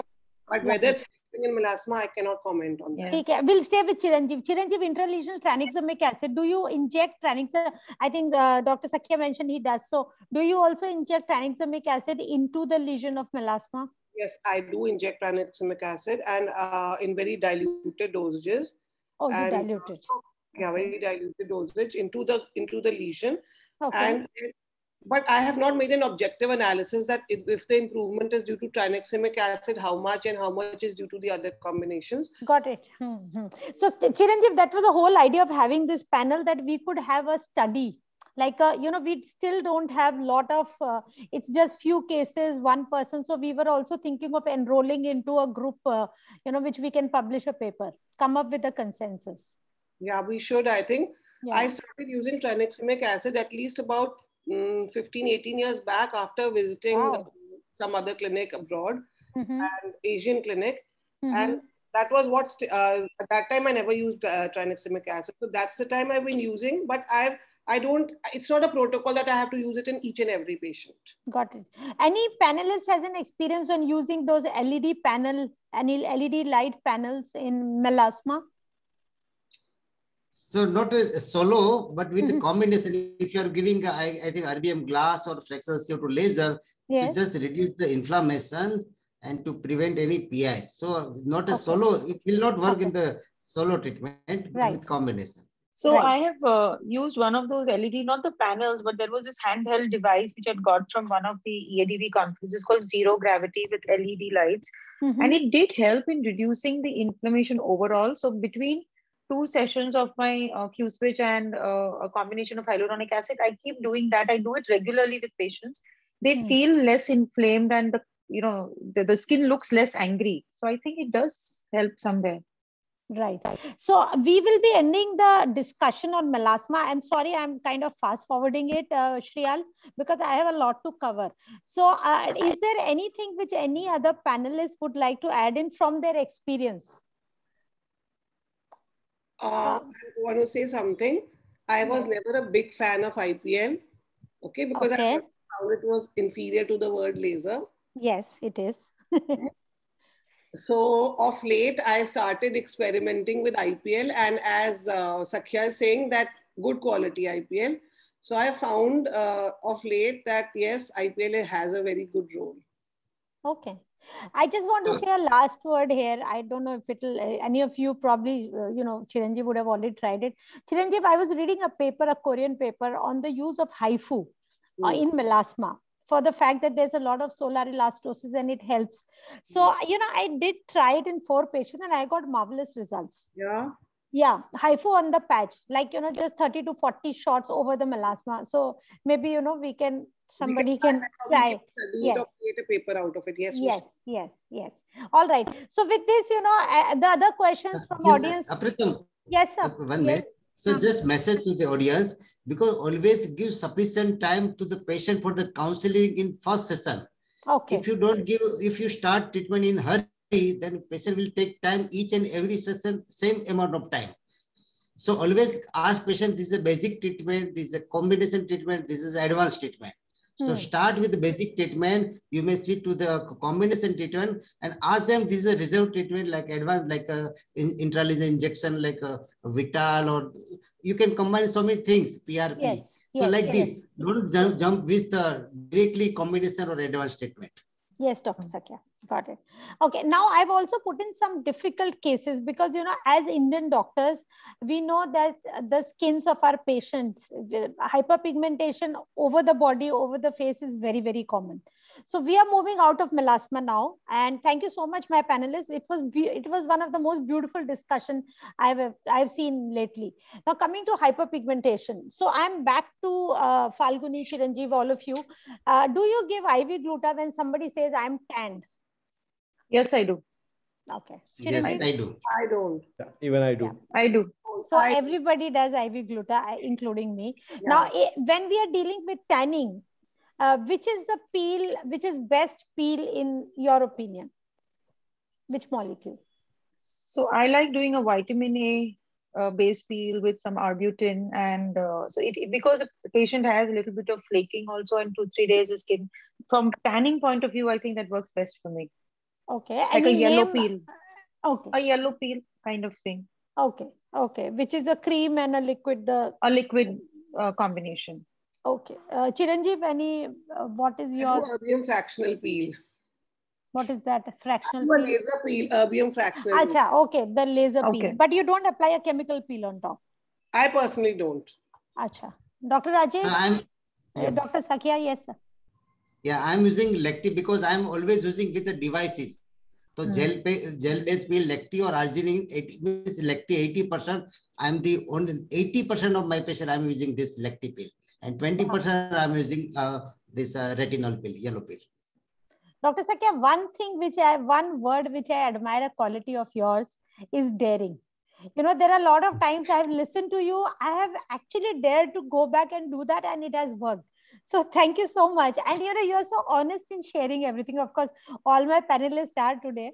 So I'm really enjoying it. So 80% lacti peel, you are saying, along with the technology. Okay. Dr. Rajesh. Yeah, I use a lactic and mandelic acid. It works well. Okay. These two combinations I found it to be very well. Gel-based. I usually use the gel-based and it works. Okay. Now I have a very strange question starting with Dr. Rajesh. What do you do for your skin? See, dermatologists are supposed to have a glowing skin. So what is your one treatment, whether it is a laser or a peel or polishing, what? Yeah, what I say, generally I don't do anything. I don't get time, but I ask my staff to do it. But then I'm a fan of erbium glass laser. So it gives me a good rejuvenation, good straightening and good thing. Erbium glass 1550 works best for me. All right. Chiranjeev, your secret. My secret is, I'll tell you my latest secret. Means latest wala batao. Yes. The latest skin secret is that I'm doing the same combination. I love Nd:YAG long pulse laser for skin rejuvenation. I'm a fan of erbium fractional, but I do it less often. And I of late have started using, I mean, it's not a part of this subject, but I've started using macadamia, some topical agent for facial massage. So I do a macadamia nut and almond oil facial massage every day. And I use these technologies. I'm not using it all the time, but say once. I don't hear Q switch in you. Isn't like North India, the facial hair are like, I'm hairy. So how would you get rid of the fine facial hair if you don't use Q switch? I don't have any longer. Acha. Okay. Falguni, your secret. I do the combination of the carbon peeling and Vital. I do it quite often on myself. Okay. I like that whole look which comes with that. Yeah, the little stretchy. Yes, Dr. I'm using radio frequency, RF, once or twice a year, and also once a year IFU. Okay. So anything for lightening the skin, Dr. Sakia? It's automatic. If your skin is, I think, is good. IFU and RF will take care of the rest part. Always right. True. Dr. Sakia, your experience on Pico lasers? I think the price is a big factor. Otherwise, a good one, not as per the price. If we are comparing the price with Q-switch and Pico laser, definitely it is a good one, but not. I think I'm not convinced with the Pico laser. Only in few selected case of tattoo, multicolor tattoo gave excellent result, and also it reduced the number of sessions in nevus aorta. Otherwise, there is no big difference. It's as per my experience. Chiranjeev, any experience on Pico? Yeah, Pico, I agree with Sakya that Pico laser is popular in countries where tattoos are very common or very often. So for pigmentation, you are not very kicked about. Pigmentation, yeah, the money, the financial aspect is restrictive. If you're running multiple clinics, you can't afford to have Pico. Of course. Clinic. Yeah, true. So you can have just one Pico maybe, and the rest of the clinics you do a regular Q-switch laser. No, okay. There's not too much of, I don't find too much of a difference. Got it, got it. Now, Chiranjeev, will stay on you. You deal with the fair skins, more of North Indian skins, Punjabis, yes. So, I think, this is a phenomena which is seen very commonly. Tanning, the sleeve. So, when they come frustrated to you, what do you do? What do you tell them? That it will just go away, or you do something about it? So I never tell them to lose hope. Okay. I actually make them very hopeful. Okay. And I actually tell them that I can help them.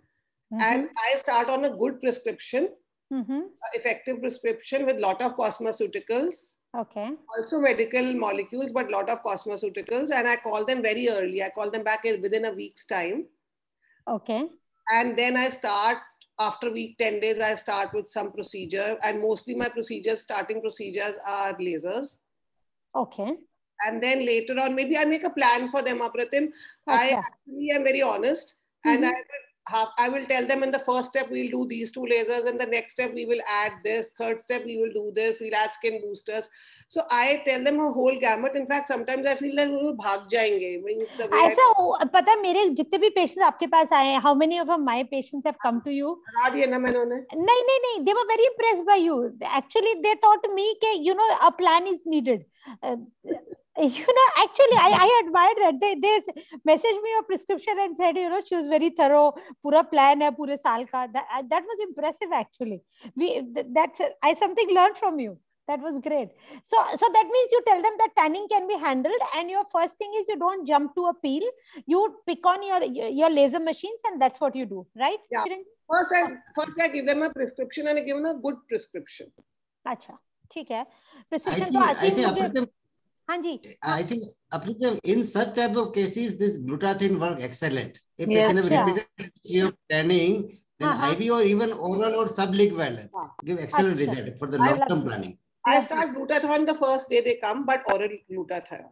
Okay. Dr. Rajesh, would you handle it differently? Yes, I go for a 70% for the body. I give 70% glycolic acid peel in combination with IV glutathione. Works wonderful. मतलब ये fresh tanning में you will do a peel immediately? Yeah. Okay. If they come after a week, not the second day or something, after 1 week, if they come, see, we get all of this after a shoot or wedding shoot, they come back with a peel. Excellent results. The tan goes in about in a week's time. And one glutathione. Okay. Falguni? So I give a lot of oral cosmeceuticals, that definitely. And then I give IV glutathione. I also do just a zoom handpiece of the Q-switch, the first session that they come. And I think a combination of this works well. They always come back. Okay. So Chiranjeev, see, this is the mistake which I did. I got this nevus and I did aggressive 10 sessions of Q-switch NDAG and produce a permanent depigmentation. So I put up this slide only to tell that, now this is a blunder. It's a therapeutic blunder. And there was no way I could later on treat the hyperpigmentation. Yeah, this is a common complication if you are doing only Q-switch NDAG repeatedly. So give some in between other technology also, or you can combine Q-switch and fractional cytology in same session.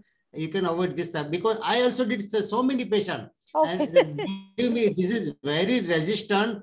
In the few patients, I did punch grafting, 3 mm punch grafting in such type of patient. Or permanent tattooing, I did to resolve this. In this case, we did a permanent tattoo only later, but I couldn't just get the picture. What was the time gap between 2 sessions?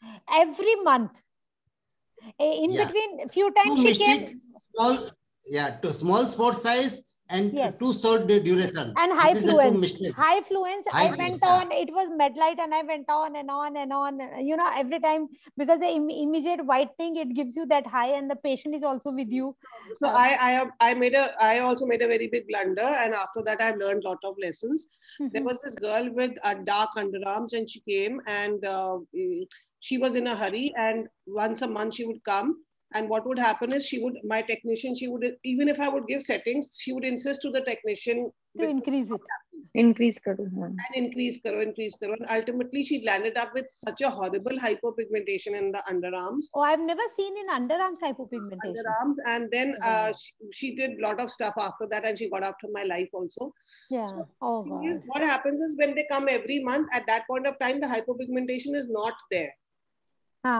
Correct. It appears later. But Chiranjeev, now I've learned my lesson. First hypopigmentation, I will cancel Q-switch for the rest of the life for that patient. No touching them. No. Just listen. Because the Q-switch NDR laser is meant for the melanin destruction, not for the melanocyte. If you are using 8-7 millimeters spot size. If you are using 2 or 3 millimeters spot size, it will destroy the melanocyte, which are producing melanin.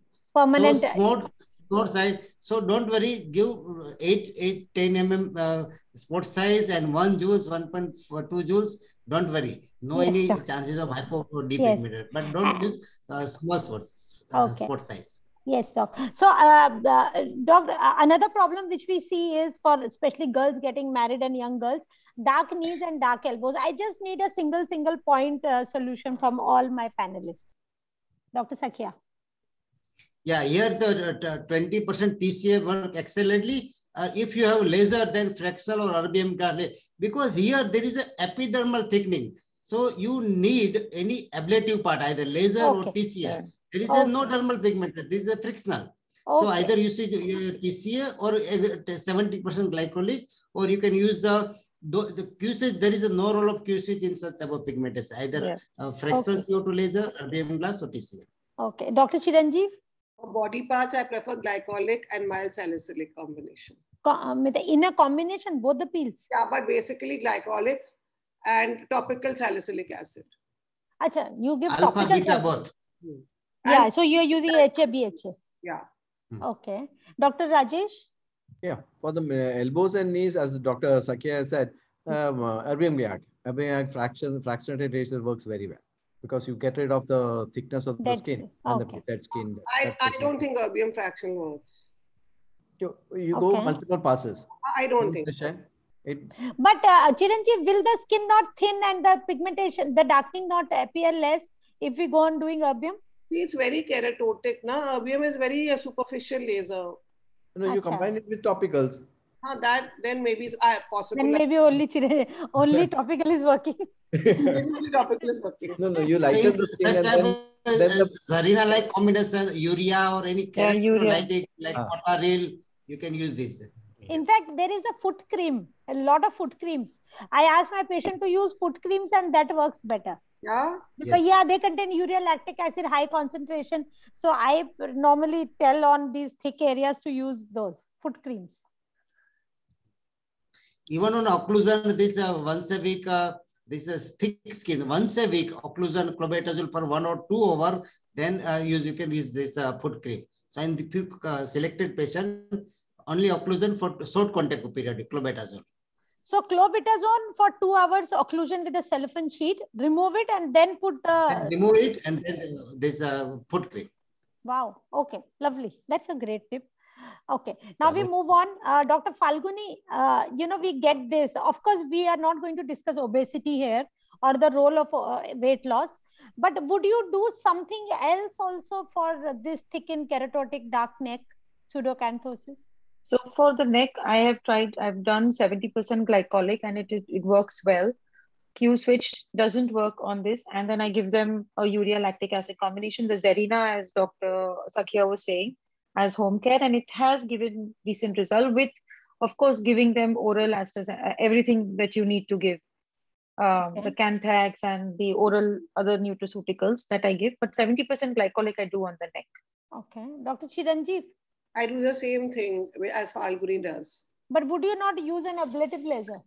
I use that also, but always the patients are not agreeable. They want to spend on their face, but yes, neck. Not on the neck.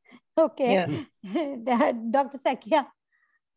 So here we Fraxel CO2 laser, low fluence, high density. So 2 or 4 joules and 20, 30, 40% coverage, give excellent, and followed by with any keratolytic cream. So then after CO2, After CO2, how many days later should they start a keratolytic? Initially 5-6 days only a moisturizing cream, then they can start with keratolytic cream. So you're not scared about PIH with such high? No, low fluence, 2 to 4 millijoules and high coverage, 20 to 40% coverage. Literally, it's called, we can call it a laser peel. Okay. But laser peel not with erbium, but with CO2. CO2, fractional CO2. Okay. Dr. Rajesh? Yeah, I tried with the lasers, CO2 and erbium, but it doesn't work. It comes back and I don't get much improvement. It's not the salicylic acid peat first, and then I use 70% glycolic. That works much better, according to my. So always patient put on metformin in such type of patient, irrespective of etiology. Yes. Okay. Yeah. But it always comes back. Whatever you do, I think it comes back. Okay. But it's like melasma. Yeah. Keep on going. Many other alternatives. And then the whole thing comes back after some time. Okay. Now I have a very, so this was this I'll skip, sorry. Now this is a very important thing because a lot of patients, men and women, girls and boys, they come for genital whitening. So it's a very common demand, and I would like to use my panels, right now with me to learn from them. So, genital whitening. And then it's not just limited to females, it's anal bleaching, vaginal bleaching, penis bleaching, scrotal lightening, vaginal whitening, nipple bleaching.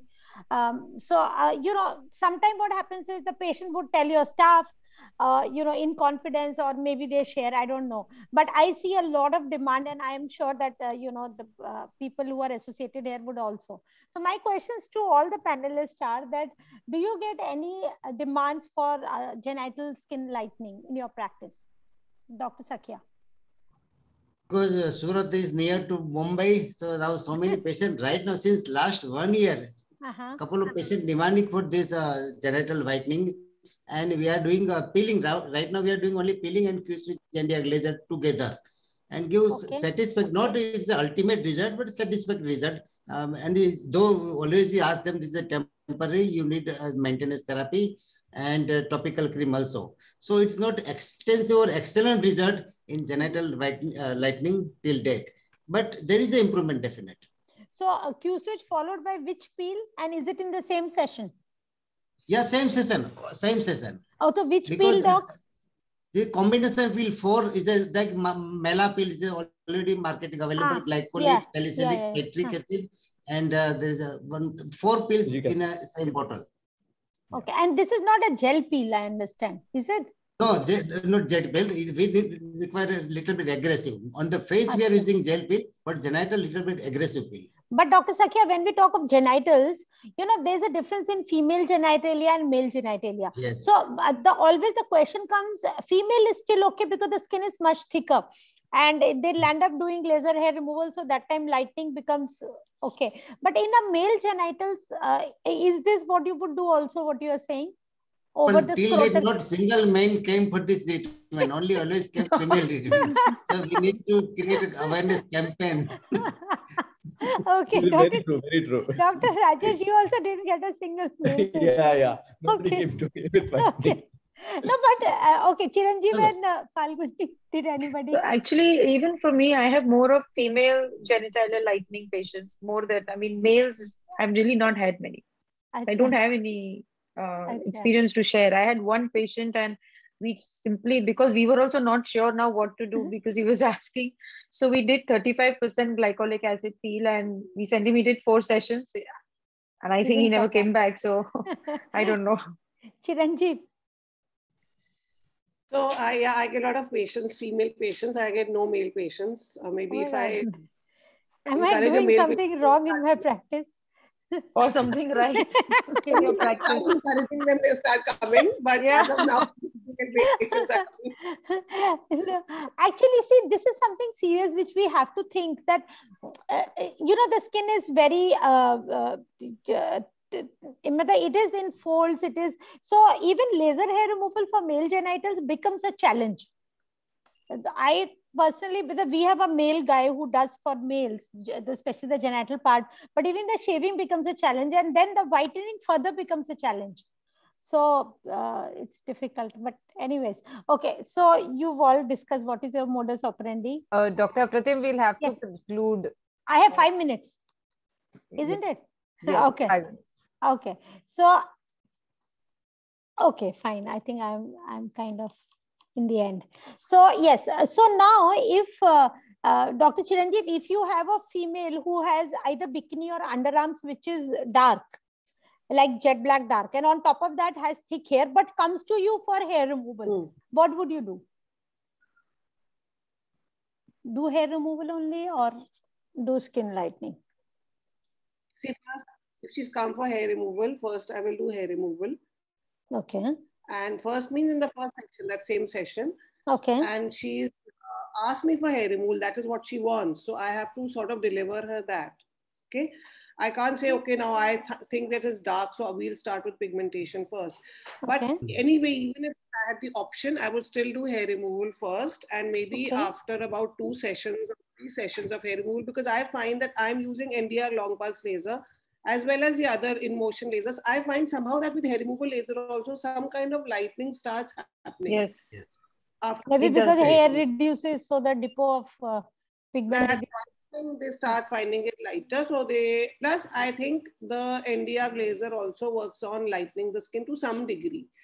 So after 2 visits, I will start the pigmentation laser, and maybe the patient starts seeing faster results. Till that time, I'll put her on topicals. Okay. Everybody else agrees here with? Yes, exactly. Yes, absolutely. Always use in-motion technology for the darker skin. So laser actually will lighten the skin. So your job will be very easy. So initially low power and multiple repetition and 1 or 2 sessions, then you can give optimum parameter. So first 1 or 2 sessions, low power, but multiple passes. Got it. Because I think before when we used to use the diode laser, the light shear, it used to burn a lot. But now the in-motion technology, in motions it doesn't. Nobody gets a burns, and there's a significant lightening, what we can see. Yes. All right. So thank you so much, panelists. And it was a lovely discussion. So we've used, our modalities for treating hyperpigmentation melasma have been chemical peels, the variety of lasers you've heard, or laser light-based devices, mesotherapy, PRP, fillers, rather, skin boosters, micropigmentation, combination, and makeup camouflage. Okay. So in conclusion, okay, I think I can skip that. Thank you so much. So many questions is in the chat box. I think we are missing the question. Let's take that. Let's take that. Yeah. So now, how much time do we have? Yes, actually, Dr. Pratim, what I'll suggest is go to the Q&A box. You may see there are some points you'll have already covered. Maybe you want to just pick the best 2-3 questions, the most relevant ones that you all can answer right now. And look at it from the end. Don't look at it from the start, because there were the other session questions too. Oh, okay. What is the name of the concealer? Somebody asked. I think Falguni said Fenty Beauty. Can intralesional tranexamic acid be used in the same session as PRP? I think Dr. Sakhya can answer this. Yes, same session. Yes, same session. Okay, so somebody has a direct question to Dr. Chiranjeev. What is the secret of a glowing skin? She just said that she's rubbing oils on her skin. Okay, oral glutathione. Good. I'm doing long pulse NDR, erbium fraction, and daily massaging my face. Yes, and this mesobright and mesohylu.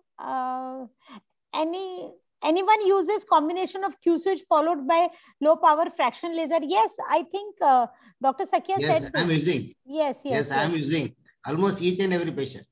Oh, okay. Okay. Now somebody said if inflammation, if it is inflammation, what test do you use to added inflammation? CRP, any other inflammatory markers? Have you tried intralesional injection of steroids? I think Dr. Chiranjeev ke liye hai ye question. About melasma. CRP is a low inflammation. You cannot detect with the test. Yes. I think LED lights we discussed, Camilla, just additional to reduce the inflammation. And please elaborate on skin boosters. I think Mahima, you can get in touch with Dr. Chiranjeev. She has a vast experience on that. Okay, somebody said which is better, tablet S glutathione or L glutathione? Dr. Sakhya, sir? I'm using L-glutathione. L-glutathione, I think most of us are. So I think we've covered most of the questions of our session. Thank you so much. Thank you everyone, all my panelists, because I've really grilled you guys. But I was myself enjoying. And sometimes it was good to be a moderator. Apratim, I have attended so many times. You are the moderator and you're the best moderator. You're very honest, you're very bold, and you have no bars. Like, you can go. Thank you so much, Chiranjeev. Yes, Chiranjeev, but I really loved your inputs about technology. Because, my love is not really injectables, it's more of technology, and I loved. Thank you so much. And I'm sure everybody who has attended this, are you recording this, Shriyal, and putting it up? So we're recording the session and we will share it on our YouTube channel and reach the links out to everyone. So I am going to watch this again because so much of knowledge. Dr. Sakhya, thank you. Dr. Falguni, I know you have to rush for the Rakhi party, but I have released you at 8:30 as I promised. Dr. Rajesh, thank you so much. Thank you. On that note, thank you, Dr. Apratim Goel, for leading this discussion and our entire panel, Dr. Falguni Shah, Dr. Jagdish Sakhya, Dr. Rajesh Nair, and Dr. Chiranjeev Chhabra for this absolutely interesting and informative discussion. I think I enjoyed the questions as well as the answers that came along. And for our last session, inviting Dr. Raj Tethi, founder Yorkshire Skin Centre from the UK once again, to share an international perspective on procedural options in melasma management. He will be sharing a global perspective on procedural options in melasma management, and requesting Dr. Raj to take the session forward. You would have 15 minutes for this session, Dr. Raj, and over to you. You could check if you're able to share your PPT now, else I could do it from my end. I will definitely try. Thank you so much, guys. That was so informative. And from a UK perspective, it's really interesting to see what people are doing, locally in India. I think it's very, very interesting because we've got a very big mix of ethnic patients in the UK. So I think I'll definitely be taking on some of those pointers and using them in my own practice. I'm going to try and share my screen now. Just give me 1 second. Maybe this hopefully will work this time. Can you see? Oh, that's perfect. Yes, you just need to go on the slideshow mode. And there we go. Is that working? There you go. Yes. Fantastic. Fantastic. Sorry for the minor hiccup earlier. So my name is Dr. Raj. I am an aesthetic physician based in the UK. My background, thank you so much for the amazing introduction previously, Shriyal, but I'm a trainer for 2 dermal companies, for Tioxane and Sinclair Pharma, and I'm also on the national editorial board for your kind of sister corporation. So instead of AM India, we've got Aesthetic Medicine in the UK. So I'm on the editorial board for such, and I write several pieces for them and help them with some of their editorials. Also got a separate degree in advanced anatomy, and we've got a multi-award-winning clinic that I'm really, really proud of that we've made in Yorkshire, which is in the north of England. That's my Instagram handle. If anybody wants to send me a message or ask any questions at all, you're more than welcome. And I think while I've been listening to all of your pearls of wisdom, I've been following all of you, so please be aware that you'll see my followers very soon. I'm going to be talking about the procedural elements with regards to treatment of melasma. A lot of that stuff has already been covered, and I don't want to bore you guys because obviously very, very highly tuned experts. We've got a lot of viewers still, and some people will know more than others. So I think it's just, if we took it down back to basics just for a second, we know about the epidermal layers. We know that the melanocytes are living deep on that stratum basale layer, and we've got these dendritic arms that are feeding through those keratinocytes and giving our melanosomes and depositing that pigmentation into and in about the different keratinocytic layers. We know about normal melanocyte function, and then we've also got overproduction and the uneven distribution of melanin. And the main key factor and differentiating factor is the distribution. So we know that we've got more of a horizontal distribution when it comes to normal pigmentation with normal skin tone. And sometimes when we have dysfunctional melanocytes, we start to get this towering effect, and we start to get a buildup of both epidermal, and then eventually, like we've already covered, sometimes dermal pigmentation also. This is very, very common in the UK. We get loads of different ethnic backgrounds and loads of different people coming into my clinic. Some people are obviously Caucasian. I've got kind of whole range of skin types coming in. We do see, being an Indian doctor in the UK, I do tend to see a lot of South Asian patients as well. So as I said, I'll definitely be taking on some of your pointers on board. When it comes to treatments for these conditions, we've got obviously loads of different things that we can throw at, and you guys have been through the whole list and shared your wealth of experience, which is really, really refreshing to hear. And sometimes hearing the honest truth from colleagues is really refreshing, because we always hear the lines from the companies and we know what they say and what they promise, but hearing refreshing things from colleagues saying things that do and do not work is really, really reassuring. We do a whole host of different treatments in my clinic. I'm just going to be talking about some of my experience, but then also some of the some experiences you guys have a lot more than I have in the UK. It'll be interesting to hear if you guys do anything differently. So tranexamic acid has already been covered significantly. We've throughout the whole of the series of lectures, there's obviously different ways of being able to administer it, including intradermal. We're using a lot of oral tranexamic acid at the moment, and we're not using that much topical. And similar to what was said earlier, we know that there's probably about 6 months of kind of maximum usage before we start to see things in slight decline or they start to plateau. And there's no longer term safe studies to show the safety and efficacy of tranexamic acid as far as I've seen. I'm happy to be corrected. Intradermally, we also are occasionally injecting it, but I think we've seen better results with oral. And this is just one of my, I'd like to just show a few case studies. One of my patients who we've done a combination of treatments, but tranexamic acid orally was one of the key features here. We see an improvement in the facial melasma. She's South Asian, she's kind of Indian in origin and based in the UK. And she's had melasma for many, many years. We can see there's been improvement in the overall skin tone. We've also used hydroquinone and tretinoin in the background previously, but she's had recurrent and quite resistant melasma that keeps coming back and keep rebounding. I thought the tranexamic acid actually had a really big impact in the way that it affected the longevity of my result, which was fantastic in my experience. We've heard from the Philippines, and we've heard from you guys having your experience with PRP. I think there's a mixed batch and mixed experience of what people find in terms of the different types of PRP, the quality of the PRP. A lot of PRP quality is down to the, as rightly mentioned, down to the tubes, down to the different specific components within the longer term preservatives in the citrates. Things will be changing and manipulating the way that these long term will affect the melasma and the way that it unfolds. I think in my personal experience, we've tried it on a few patients. I haven't seen amazing results, I'm not going to lie, and I've kind of backed away from it. I think obviously the effects of PRP are undoubtedly fantastic for skin rejuvenation. We're moving more towards PRF in the UK. I don't know what you guys' experiences out there is, but we're moving more towards PRF, and we're kind of taking the way we're even centrifuging them is different. We're going for more horizontal centrifuging and trying to really, really get that kind of smaller quality solution to inject. And it normally tends to be about 1 or 2 mils of PRF, and we can see good results with that. But for PRP, specifically for melasma, in all honesty, I'm still slightly hesitant. Lasers, obviously, you guys have mentioned, you've got the wealth of knowledge and experience. Some of the previous panel members have done this, longer than I've been a doctor. It's incredible.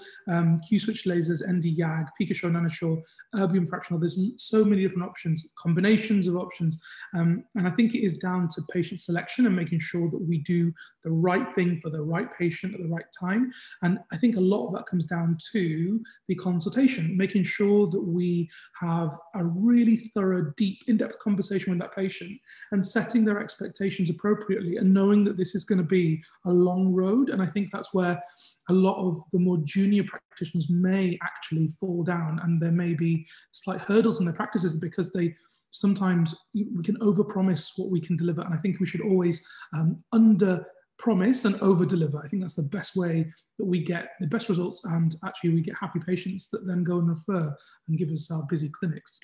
IPL treatments we do in the clinic for melasma, I just picked up on a meta-analysis. So you guys want to reference, you're more than welcome. Just ping me a message, I can show you. There's a meta-analysis of 8 studies, 215 patients in total, where their MASI score was seen with IPL treatments. And of course, we know it works really, really well. And you know, the P-score is so low. It's fantastic results across the board, and it shows there is a high level of efficacy. And in the UK, however, we are kind of slightly more, I think, with the way that our risk-based approaches in the UK, we are slightly more risk adverse, and we kind of, most of the companies will be hesitant to treat a type 4 with IPL, and we kind of, like, our insurances get a bit iffy about it. So we probably don't have as much experience dealing with darker skin types with IPL as you guys do. I think it's really fantastic for us to learn from different international perspectives.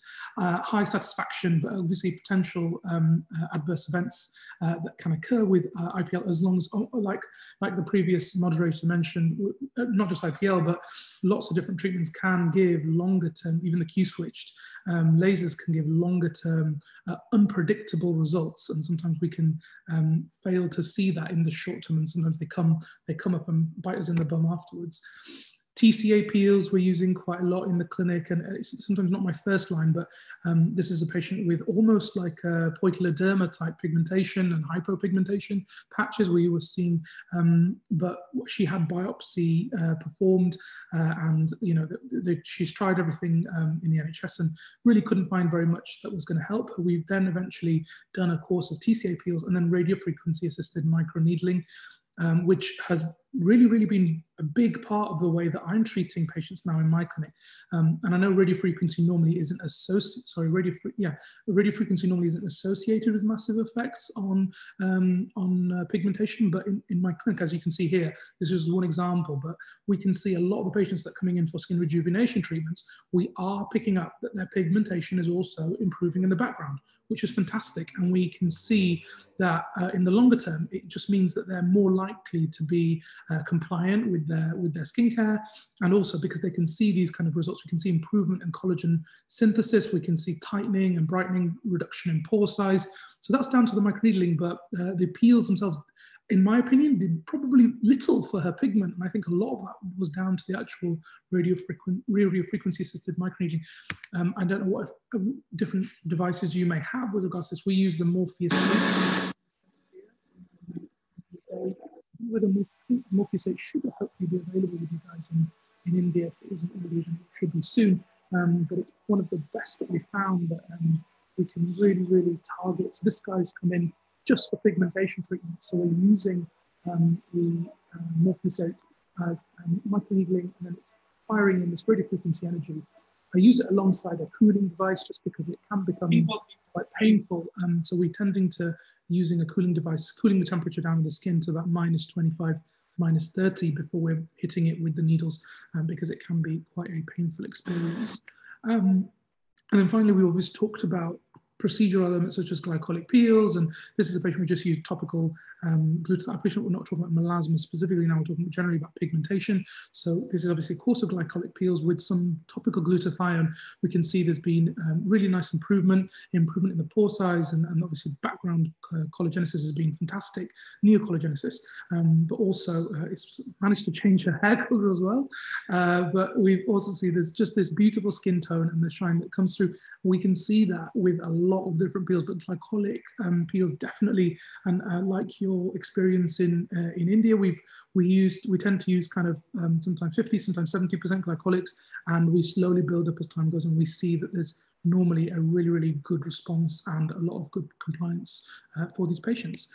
That's all I have, just because it was a very short session, but thank you, and I'm open up to any questions that you might have. Thank you, Shreel. Thank you, Dr. Raj. And I'm just checking. I think there were 2 questions that came in. Let me just see if I can take them for you right now. I think actually it's more or less the same. Oral, can you go to the Q&A box at the bottom of the screen? You'll see a Q&A box out there, and just see the last 2 questions over there. dose and dilution of injectable tranexamic acid in melasma. So we tend to use the 100 milligram per mil, and I kind of hyper dilute it just because we don't want to cause any potential localized issues.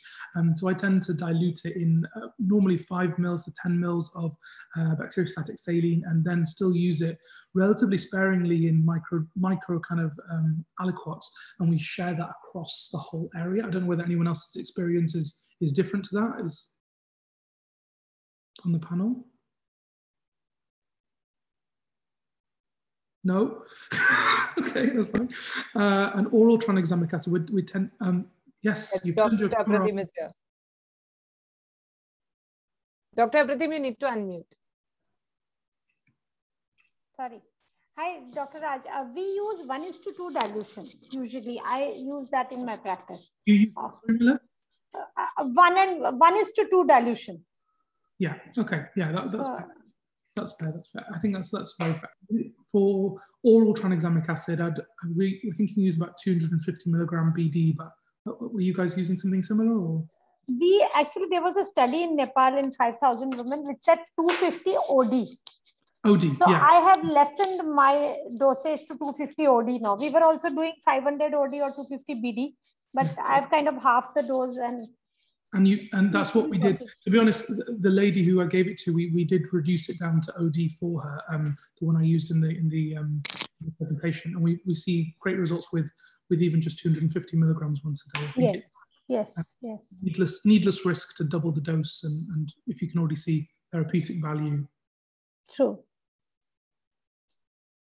Okay, great. So I think that brings us to the end of this session and our day. Thank you, Dr. Raj, for this detailed and intriguing session, and thank you for joining us today. Thank you, Dr. Apratim, for coming in back to support Dr. Raj on that. Thank you so much. So this brings us to the end of today's webinar on management of melasma and hyperpigmentation. We've had a perfect mix of an India and global perspective all through our 5 sessions that we've had today. The webinar was organized by Aesthetic Medicine India and powered by IPCA. I would like to thank all our panelists for being a part of this webinar and sharing such great insights. It was indeed a pleasure hearing each and every one of you. Our partner IPCA, thank you for all the support. I would also like to thank you, our attendees, for your support and presence at the webinar today and all those active questions that came coming in through. Kudos to our dedicated team for putting this event together. And as we come to the end of this evening, here's looking forward to positive and safe times ahead for all of us. Thank you once again and have a lovely evening. Thank you. Thank you so much.